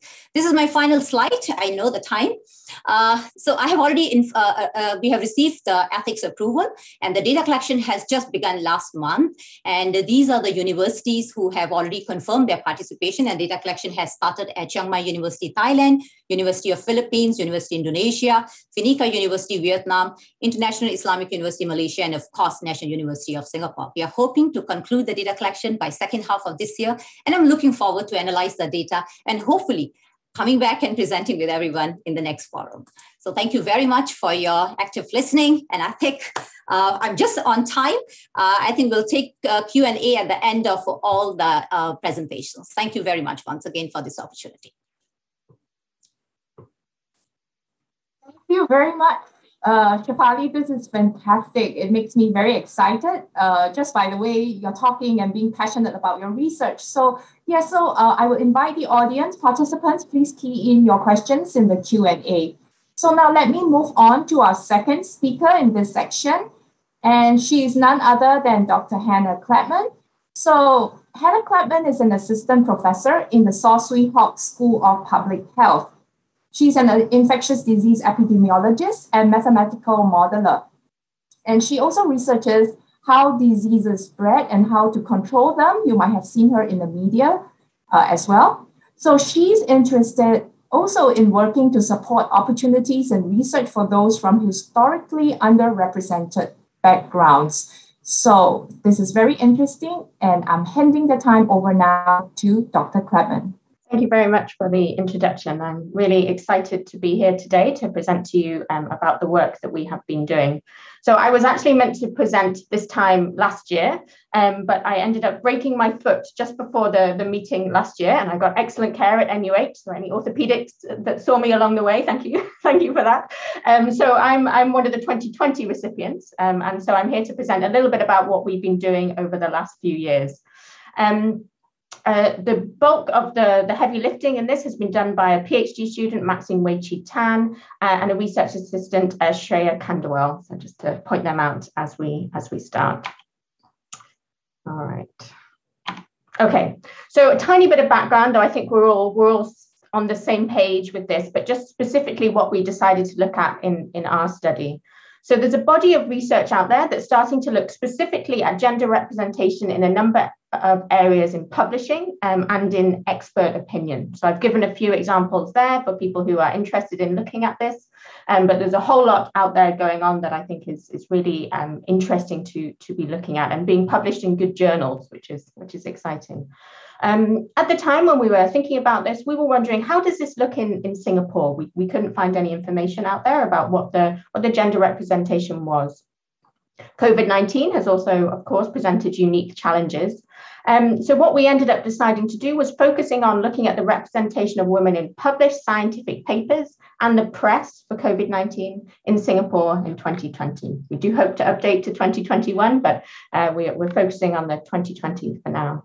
So I'd really like to thank EOCD Wish for funding to support this work. This is the kind of work that well, we can discuss who should be doing this and how it can be done, but it's really great to have some funding to actually support the time to do this work. And it's been approved by the Ethics Committee of the Salisbury Hock School of Public Health. So just a little bit on why does it matter? We've heard a lot about this. So, we're missing, I think, we want to know if we're missing vital voices and perspectives from the literature and from the press.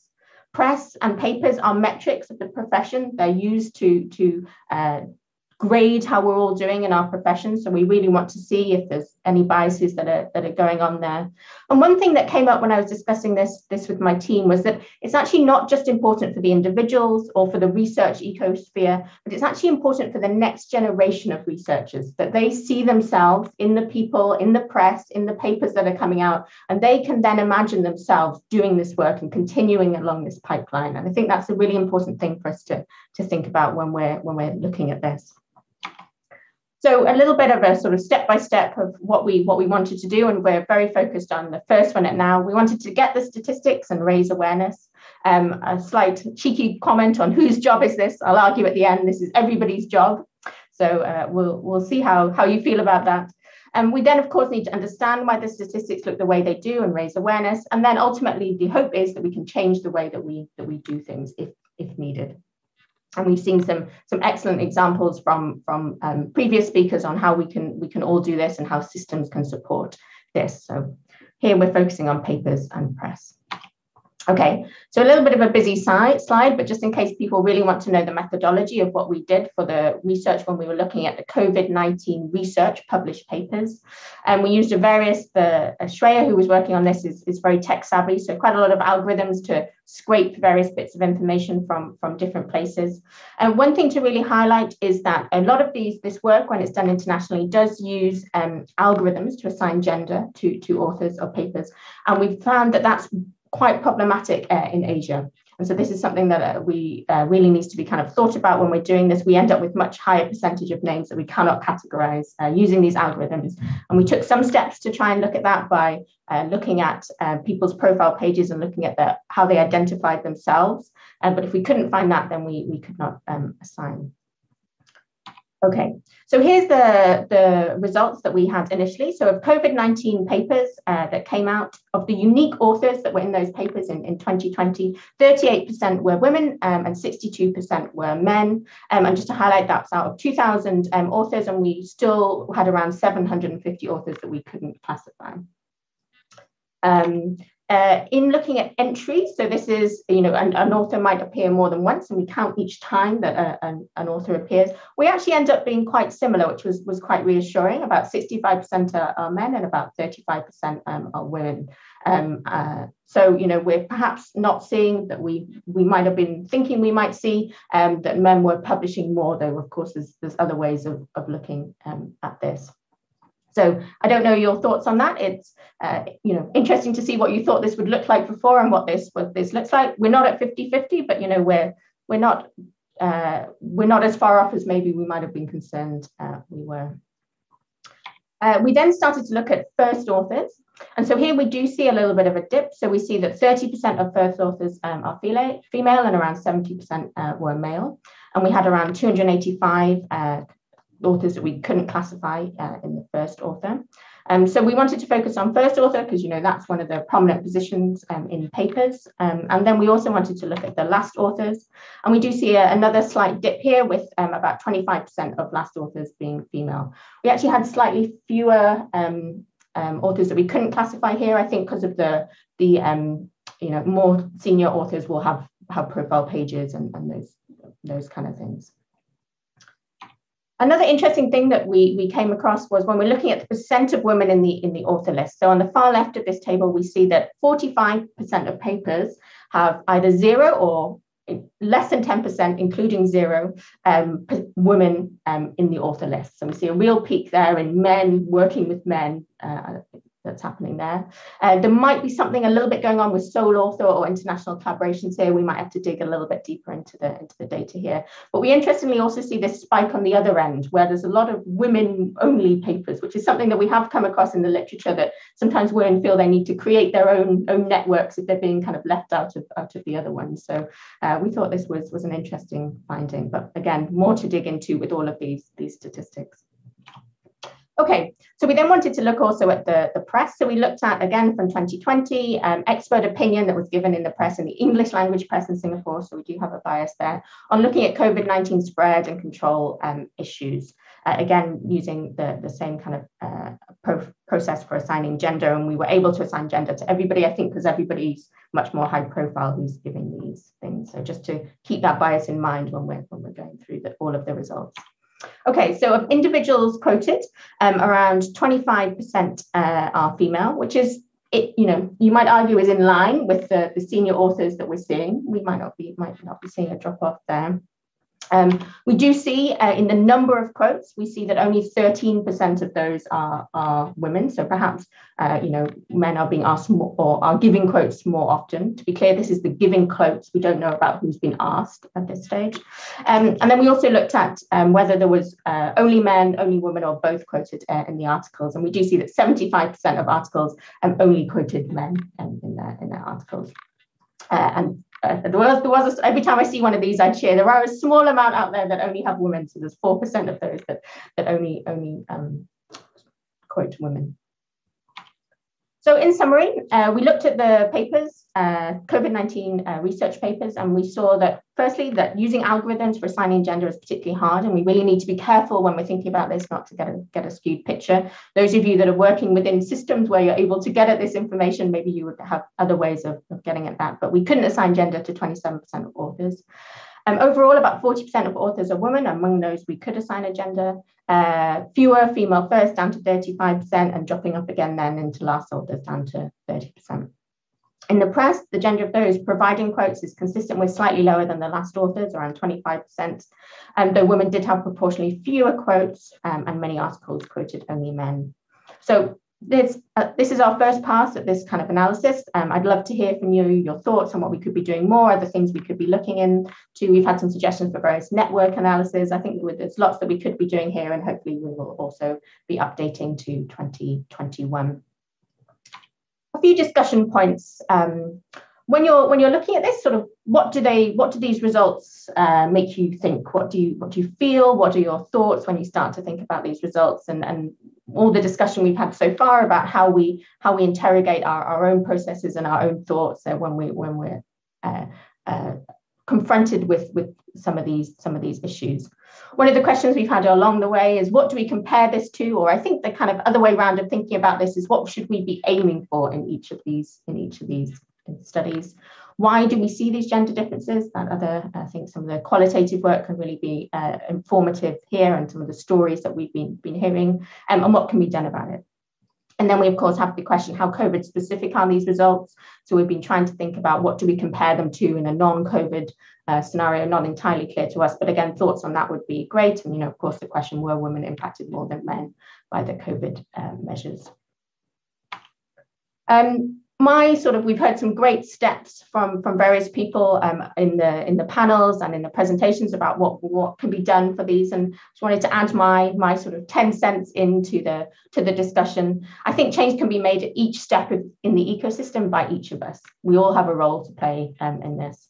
One thing that I'm currently in the process of doing is doing my own audit. So looking back and thinking, okay, what I've published, who am I publishing with, who am I working with, how is this working out? And we can all do that individually or in the system that we're working in. Think about giving the opportunities to others, who you're giving those opportunities to within your group, and then thinking sort of outside of our usual networks. And then we can think about our perhaps ways of making our way of working more accessible.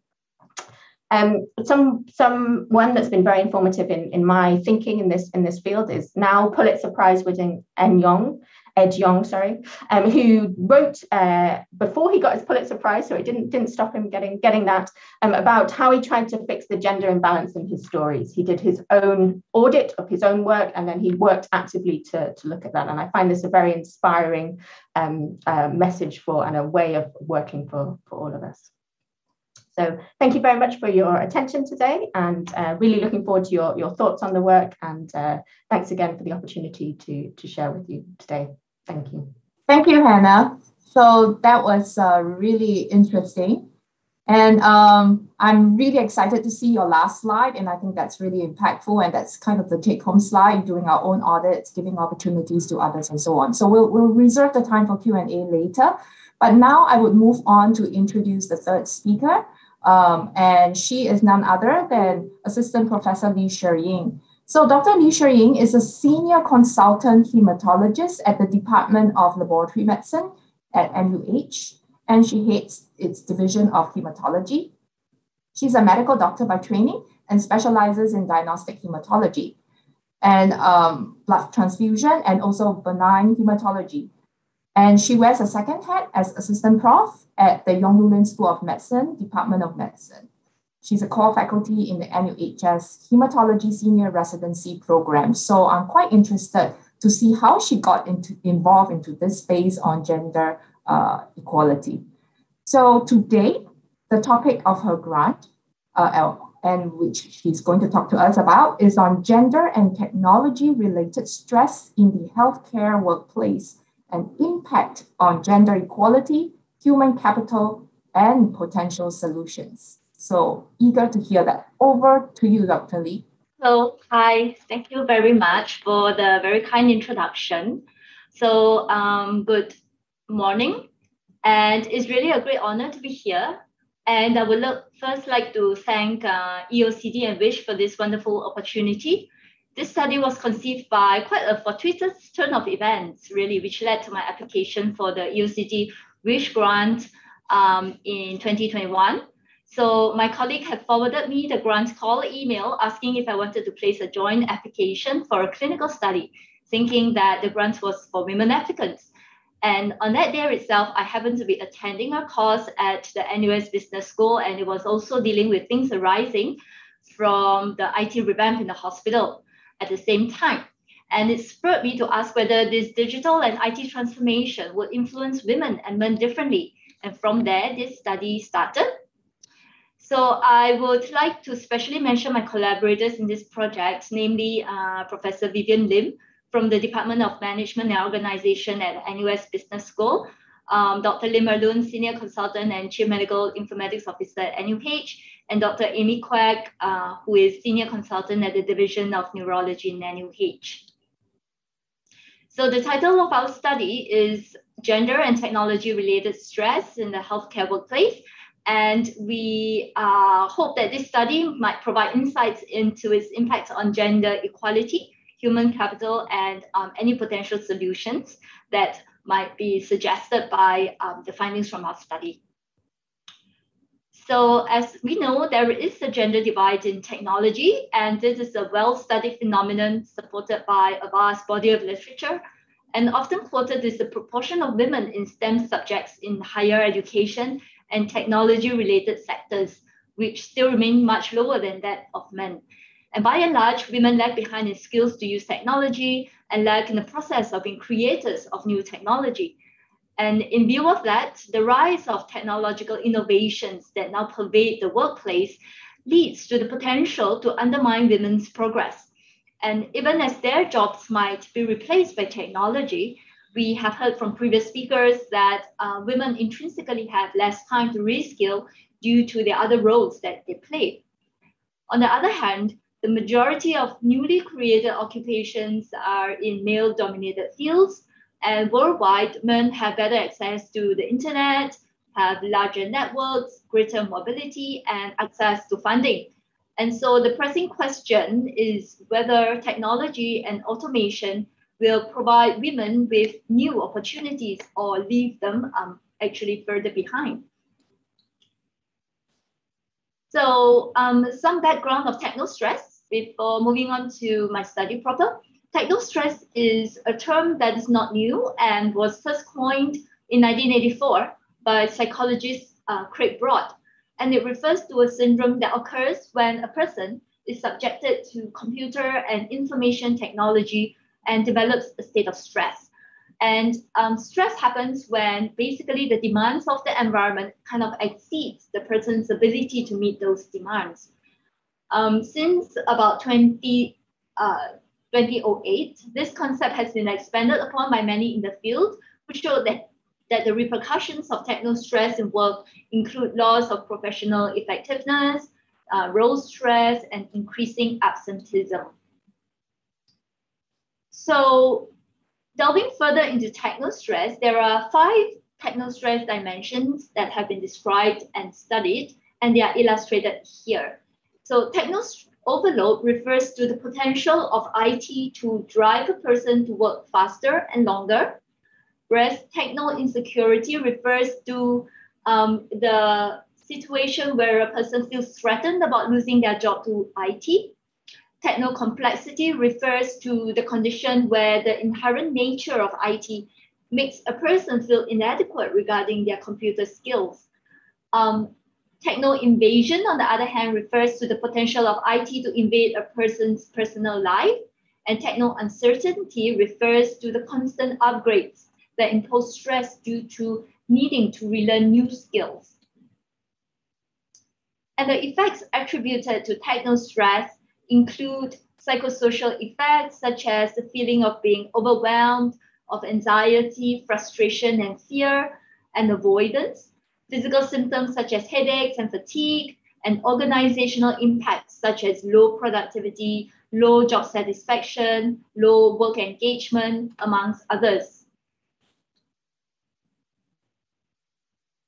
So the effect of gender on techno-stress varies between different settings, and while most studies found greater techno-stress in women, a few of them found greater techno-stress in men.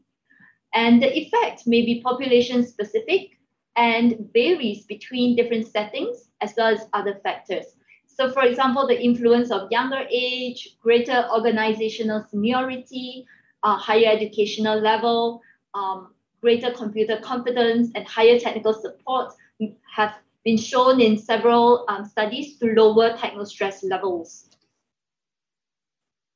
Techno-stress in the healthcare setting has been studied mainly in the Western countries, and in a Swiss study of psychiatrists and nurses, men showed greater digital competence, which was in turn associated with lower stress levels, whereas nurses had the greatest amount of techno-stress amongst the professions, and techno-stress predicted burnout, quit intention, and adverse physical symptoms.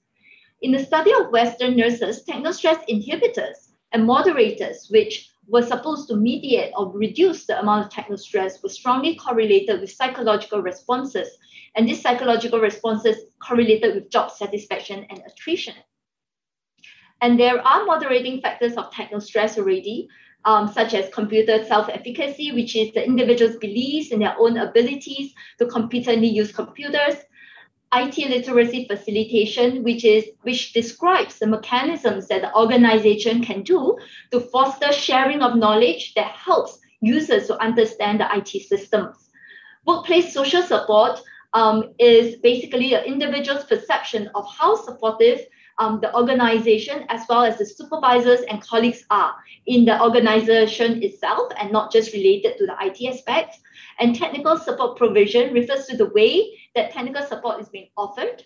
And there has been at least one study that showed that coping response was related to technical support. For example, emotional versus instrumental support preference varied between genders, and depending on the person's effectiveness or computer self-efficacy levels. So the key question that we wanted to ask and to get some idea from in this study was, in healthcare in Singapore, in a specific setting, does techno-stress affect women disproportionately more than men? And how is techno-stress in women associated with work and personal outcomes? And so we formulated a few research questions. And these were as such. The first is that we wanted to examine the pervasiveness of techno-stress in women in healthcare across different job roles, such as physicians, nurses, allied health, and operational staff. And we will explore whether women are affected differently by techno-stress than men. And we hypothesized that women are more susceptible than men to techno-stress. And the third was that what were the determinants of techno-stress in women? So we want to examine factors that might predict techno-stress in women. These potential factors are age, seniority, as well as job role. For example, nurses are nurses more affected by techno-stress than other job groups? Or are those women in certain job roles that requires a lot of interaction with computer and IT technology more likely to be affected by techno-stress? And whereas are those with greater seniority or older age affected more or less? We also wanted to know if factors differ from men after controlling for variables such as job demands of the role. We also wanted to examine to what extent moderating factors reduce techno-stress in women, such as IT literacy, self-efficacy, and workplace social support. And how does techno-stress affect job outcomes in women? We will examine work-related outcomes such as productivity, job satisfaction, quit intention, and job insecurity. We will also study personal outcomes such as emotions elicited by interactions with IT, as well as burnout. And finally, does the perception of IT technical support effectiveness differ in women with different coping responses? So this is the diagram illustrating our research framework. The predictive or independent variables are depicted on the left, and the main outcome of interest is techno-stress. The outcomes of techno-stress are depicted on the right, and the moderating factors such as workplace social support, literacy, facilitation, computer self-efficacy are depicted here as the moderating factors that might affect the degree of techno-stress. To do this, we will conduct a survey-based study. We have compiled a validated questionnaire from published literature to measure the factors of interest. And we have designed the survey instrument by administering one survey to measure the independent variable, followed by a second survey to measure the dependent variables. And this study has received ethics approval. And we are in the stage where we are planning to deploy the survey instrument to collect data for analysis. Thereafter, to establish the construct validity of the 5 techno-stress factors by confirmatory factor analysis. The analysis of the survey data that we are planning to do will include the descriptive as well as inferential statistics. So we will describe the prevalence of techno-stress. And in terms of the inferential statistics, we will perform analysis of variance as well as regression analysis with adjustment for covariates to determine any gender differences in techno-stress and other relationships of interest. And if the data allows, we might go on to perform structural equation modeling to test relationships between the factors. So in conclusion, we think that techno-stress is now seen as one aspect of workplace health and safety.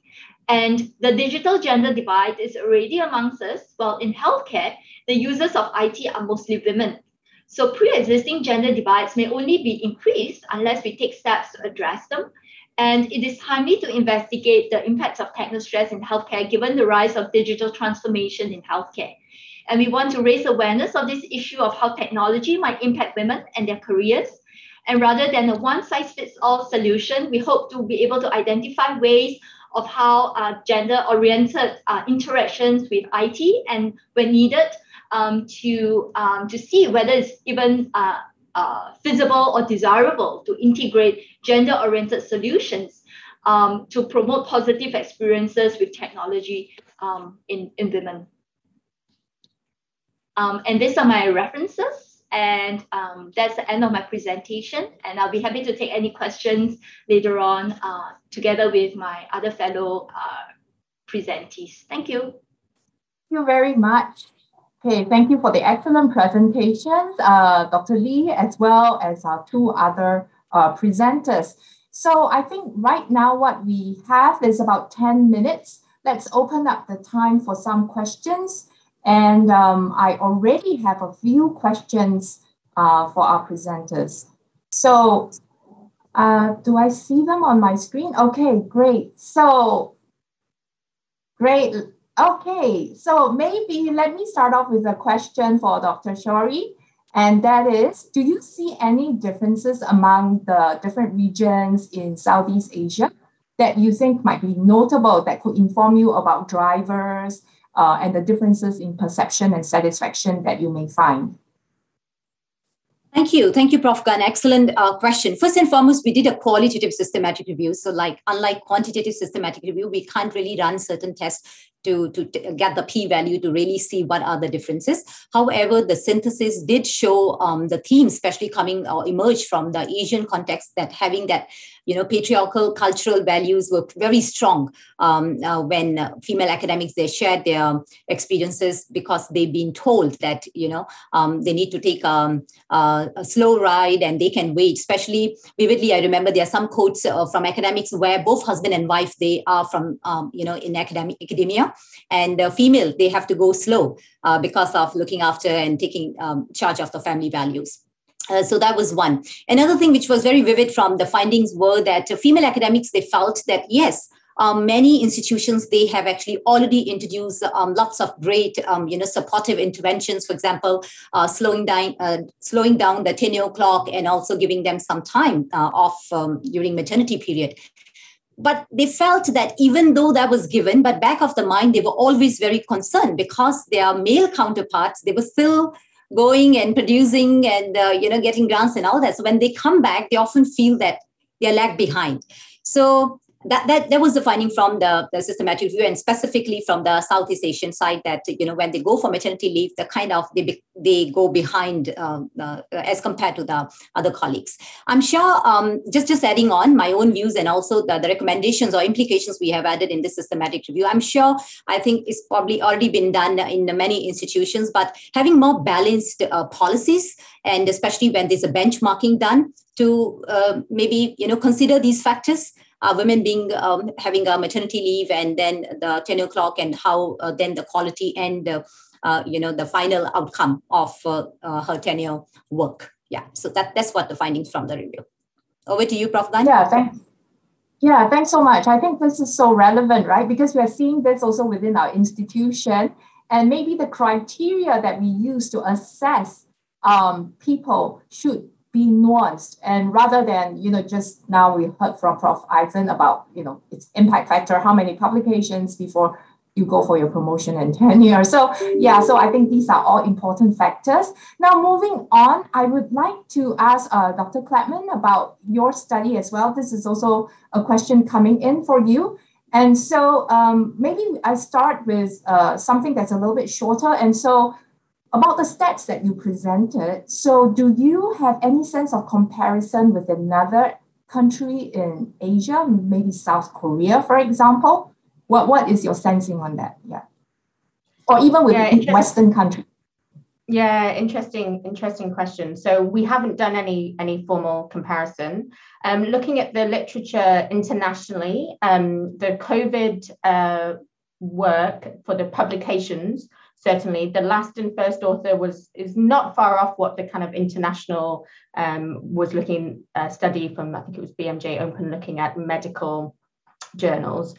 So that seemed fairly consistent internationally. How this would vary across countries, I don't know, and would be very interesting to certainly look at. So if there's anyone in the audience who has links in different countries and would like to collaborate on something like that, I think that would be really informative. So yeah, thank you. Yeah, thanks. Because I would like to say that in our June L&L or Lunch and Learn series, so coming out on June 29th, we have a Japanese professor researcher, and we will feature this later. So they are doing something similar to look at academic satisfaction and so on. So that's from the Japanese perspective. So I think that will be very good for comparison. Yeah, now, before I come back to you, Hannah, I would like to ask Dr. Lee one question. And so this is about the technological stress, right? And so I think this is so relevant. We are undergoing so many different improvements. And so there's this question, okay, that I'm trying to find now. So in the chat, okay. So it's about the concept of techno stress in the clinical IT system in Singapore. And, we have all moved online during the pandemic. So it seems like this is a perfect storm for potential, let's say, microaggression or everything that we've talked about this morning.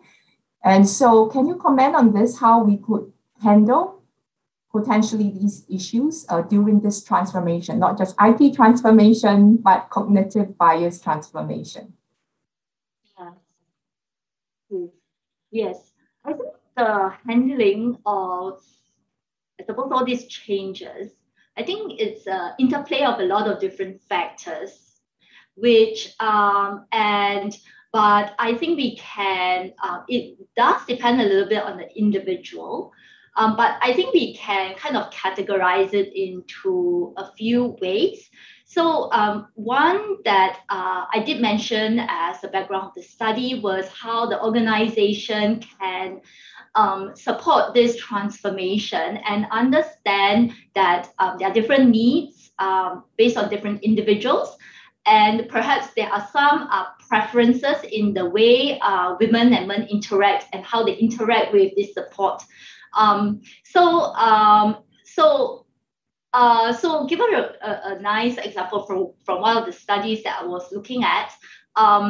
They put a setting where there was an IT outage, and they found that interestingly, some emotional support, in the sense that empathy, was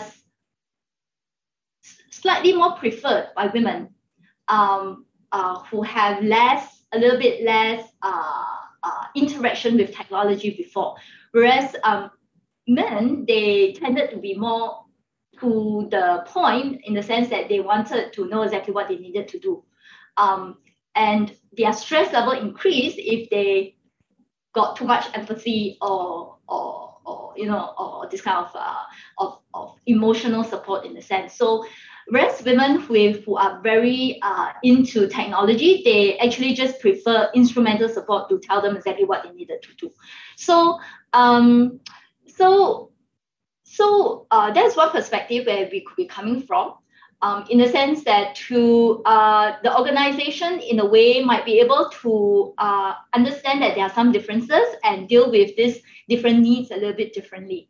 The second is to do with individual responses or individual emotional responses to that situation. I think all of us will be able to benefit from being able to take a step back and think about what our emotions are when we are dealing with that, in order to be able to then address the way we are reacting to a difficult situation with IT.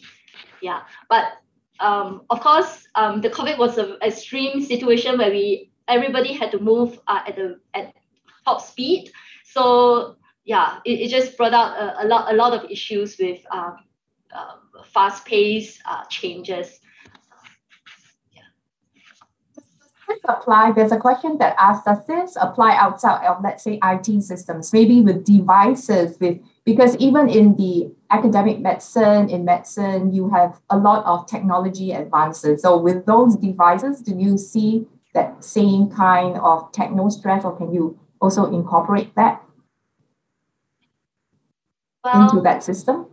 Well, yeah, I can't really answer that question directly, because and whether we could include other kind of devices, we had to limit the scope of our study to the work-related software applications that people are dealing with at work. So we are not specifically going to look at mobile devices, Twitter or Facebook usage and that kind of things. Okay, that's great. And now I want to go back to Hannah because there's a question, kind of suggestion for you. And that was, is it possible to generalize, your search to any PubMed search term, for example, university affiliation? And is it possible to provide a live update, kind of like a dashboard of gender breakdown in publishing, and where someone could just search for it, favorite institution or other criteria? Yeah, that would be great, right? Yeah, and we can have a little competition going on between different institutions. No, I think as much as this information can kind of get out there in as useful way as possible, and we would love to do that. So that would certainly be something that would be very interesting. And if the questioner has the interest to join us in that, then please do, and anyone else would be interested. I think that's an important part of this kind of work. Institutions, so also, institutions can probably actually do this kind of work more easily themselves because they will have internally, when going through assessments and those kind of things, they will have all the information on what people are publishing and that kind of thing. So there's a role, I think, for institutions to be looking at this within their own, and maybe it's already ongoing as well. But yeah, great suggestion. Thank you. I think our time is up. So thank you so much for sharing your research with us, for undertaking this. So we are very appreciative and we look forward to greater findings next year. So I'm going to pass the time over now. But before I do that, I just want to let everyone know EOCD grant call is an annual affair. So we will be announcing the next grant call very soon, and the details will be in there. It's a $10,000 max grant.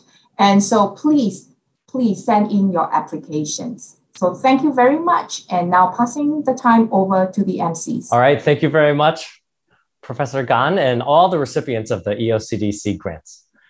So congratulations on getting those grants, and good luck on the research. They all sound like really exciting projects. We look forward to the results. So I would now like to introduce the Vice Dean of Academic Affairs at NUS Medicine, Associate Professor Su Lin Lin. Professor Su has a unique perspective from her administrative role in faculty recruitment, appraisal, and promotion, as well as her academic role as head of the Division of Maternal and Fetal Medicine in the Department of Obstetrics and Gynecology. So we're really looking forward to her perspectives on breaking the bias. Professor Su, over to you. Thank you, Swen. First of all, a big thank you to the committee for giving me this time to share on this very important topic from the perspective of the academic affairs. So maybe just before I touch on academic affairs, I think many of you know that I come from the Department of Obstetrics and Gynecology. And even though the work is very demanding from the specialty, people who know me know that I really enjoy the specialty. And many junior doctors have asked me why. Okay, so I've reflected on this, and the true fact is that really the same as our dean, who is also in the same specialty, and my head of department, Professor Mahesh Chulani, we really truly enjoy empowering our women during their pregnancy journey and during their delivery. Okay. But it's also through this specialty where we really see the strengths of women, and we come face to face to understand the many challenges and the struggles that they do face. Okay, so one example that I give is there are instances where I tell them that, I think you need to get some rest. And the answer is, no, I need to mark these exam scripts for my students who are coming up with the PSLE exams. I need to submit this grant and I need to write papers. So I've seen expecting women sitting in the waiting room, waiting for their turn to be seen while working on their laptop for their publication. So this really, show us the different tasks that they, as women, have to establish. Then after that, I was invited to join the academic affairs, and I realized that, under the leadership of the CE Prof. Yo and Dean Prof. Chon, there are really many opportunities for me to play a role to enforce equal opportunities for both gender.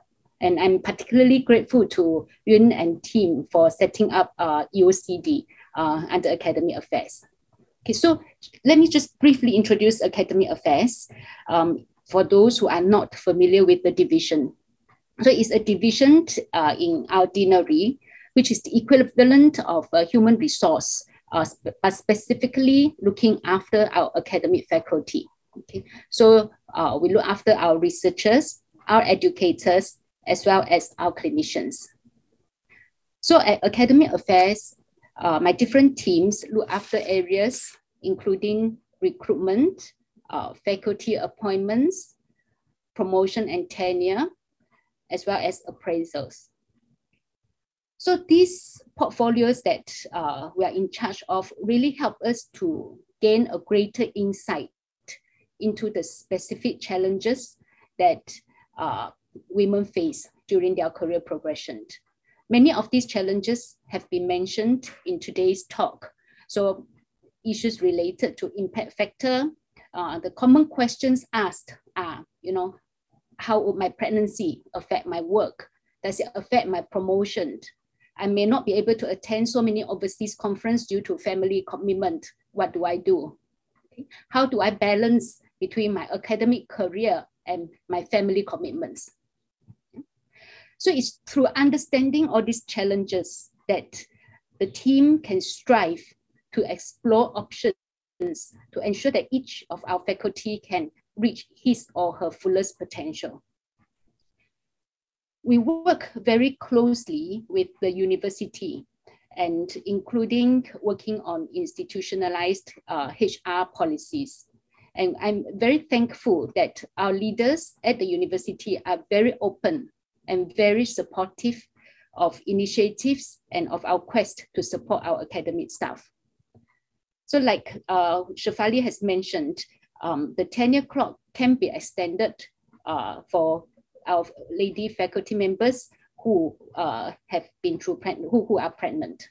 Okay. So there are many initiatives that we continue to work with the university in order to help support our faculty members. So today I'm very inspired by all the different presentations, and many of the points really struck with me. And the point that is made by Professor Eisen on using the privilege really touched my heart. That if say we are in a position where we have the privilege to make a difference, it is really a shame if we don't put that to good use. Yeah? So I think that really tells me that me and the team, together with Yun, with the EOCD, will need to continue. Will have a lot of work to do coming up. I would like to thank the EOCD grant recipients for their research. The EOCD, through the Academic Affairs, will continue to keep watch over the leaky pipeline and collate timely data to identify points where we are leaking. The Academic Affairs will also work with EOCD to consolidate training workshops on mentorship and connective bias to raise awareness of this very important issue. The School of Medicine will continue to be cautious and intentional in our recruitment efforts to embrace principle of diversity and inclusion. And this means to ensure that our selection committees are aware of any potential cognitive bias and implement steps to mitigate. We also promise to be committed to have broad representation in our important committees. So with that, on behalf of the Academic Affairs, we really look forward to partner with all of you towards a more equal and inclusive workplace and society. Thank you. So thank you, Prof. Sue, for your insights and for your dedication into supporting our women faculty. And with that, I would like to bring today's NUHS WISH and EOCD International Women's Day Conference to a close. Thank you to all our guests, our speakers, panelists, grant recipients, and most of all, to you for joining us today. Simply attending demonstrates an intention that we hope will carry forward to other actions, such as those mentioned by Sophia, and to not only be more aware, but also to take more responsibility and act to help break the bias. And thank you, Lena, for co-hosting this with me today. And for everybody here, please be on the lookout for the things that you heard about today. There's the upcoming NUHS WISH and EOCD events. So WISH will be doing another Lunch and Learn in June. And then, as you heard, there'll be another EOCD grant call coming up. So thanks to everyone for joining us this morning, and together, let's continue to work to break the bias. Thank you. Thank you, and goodbye.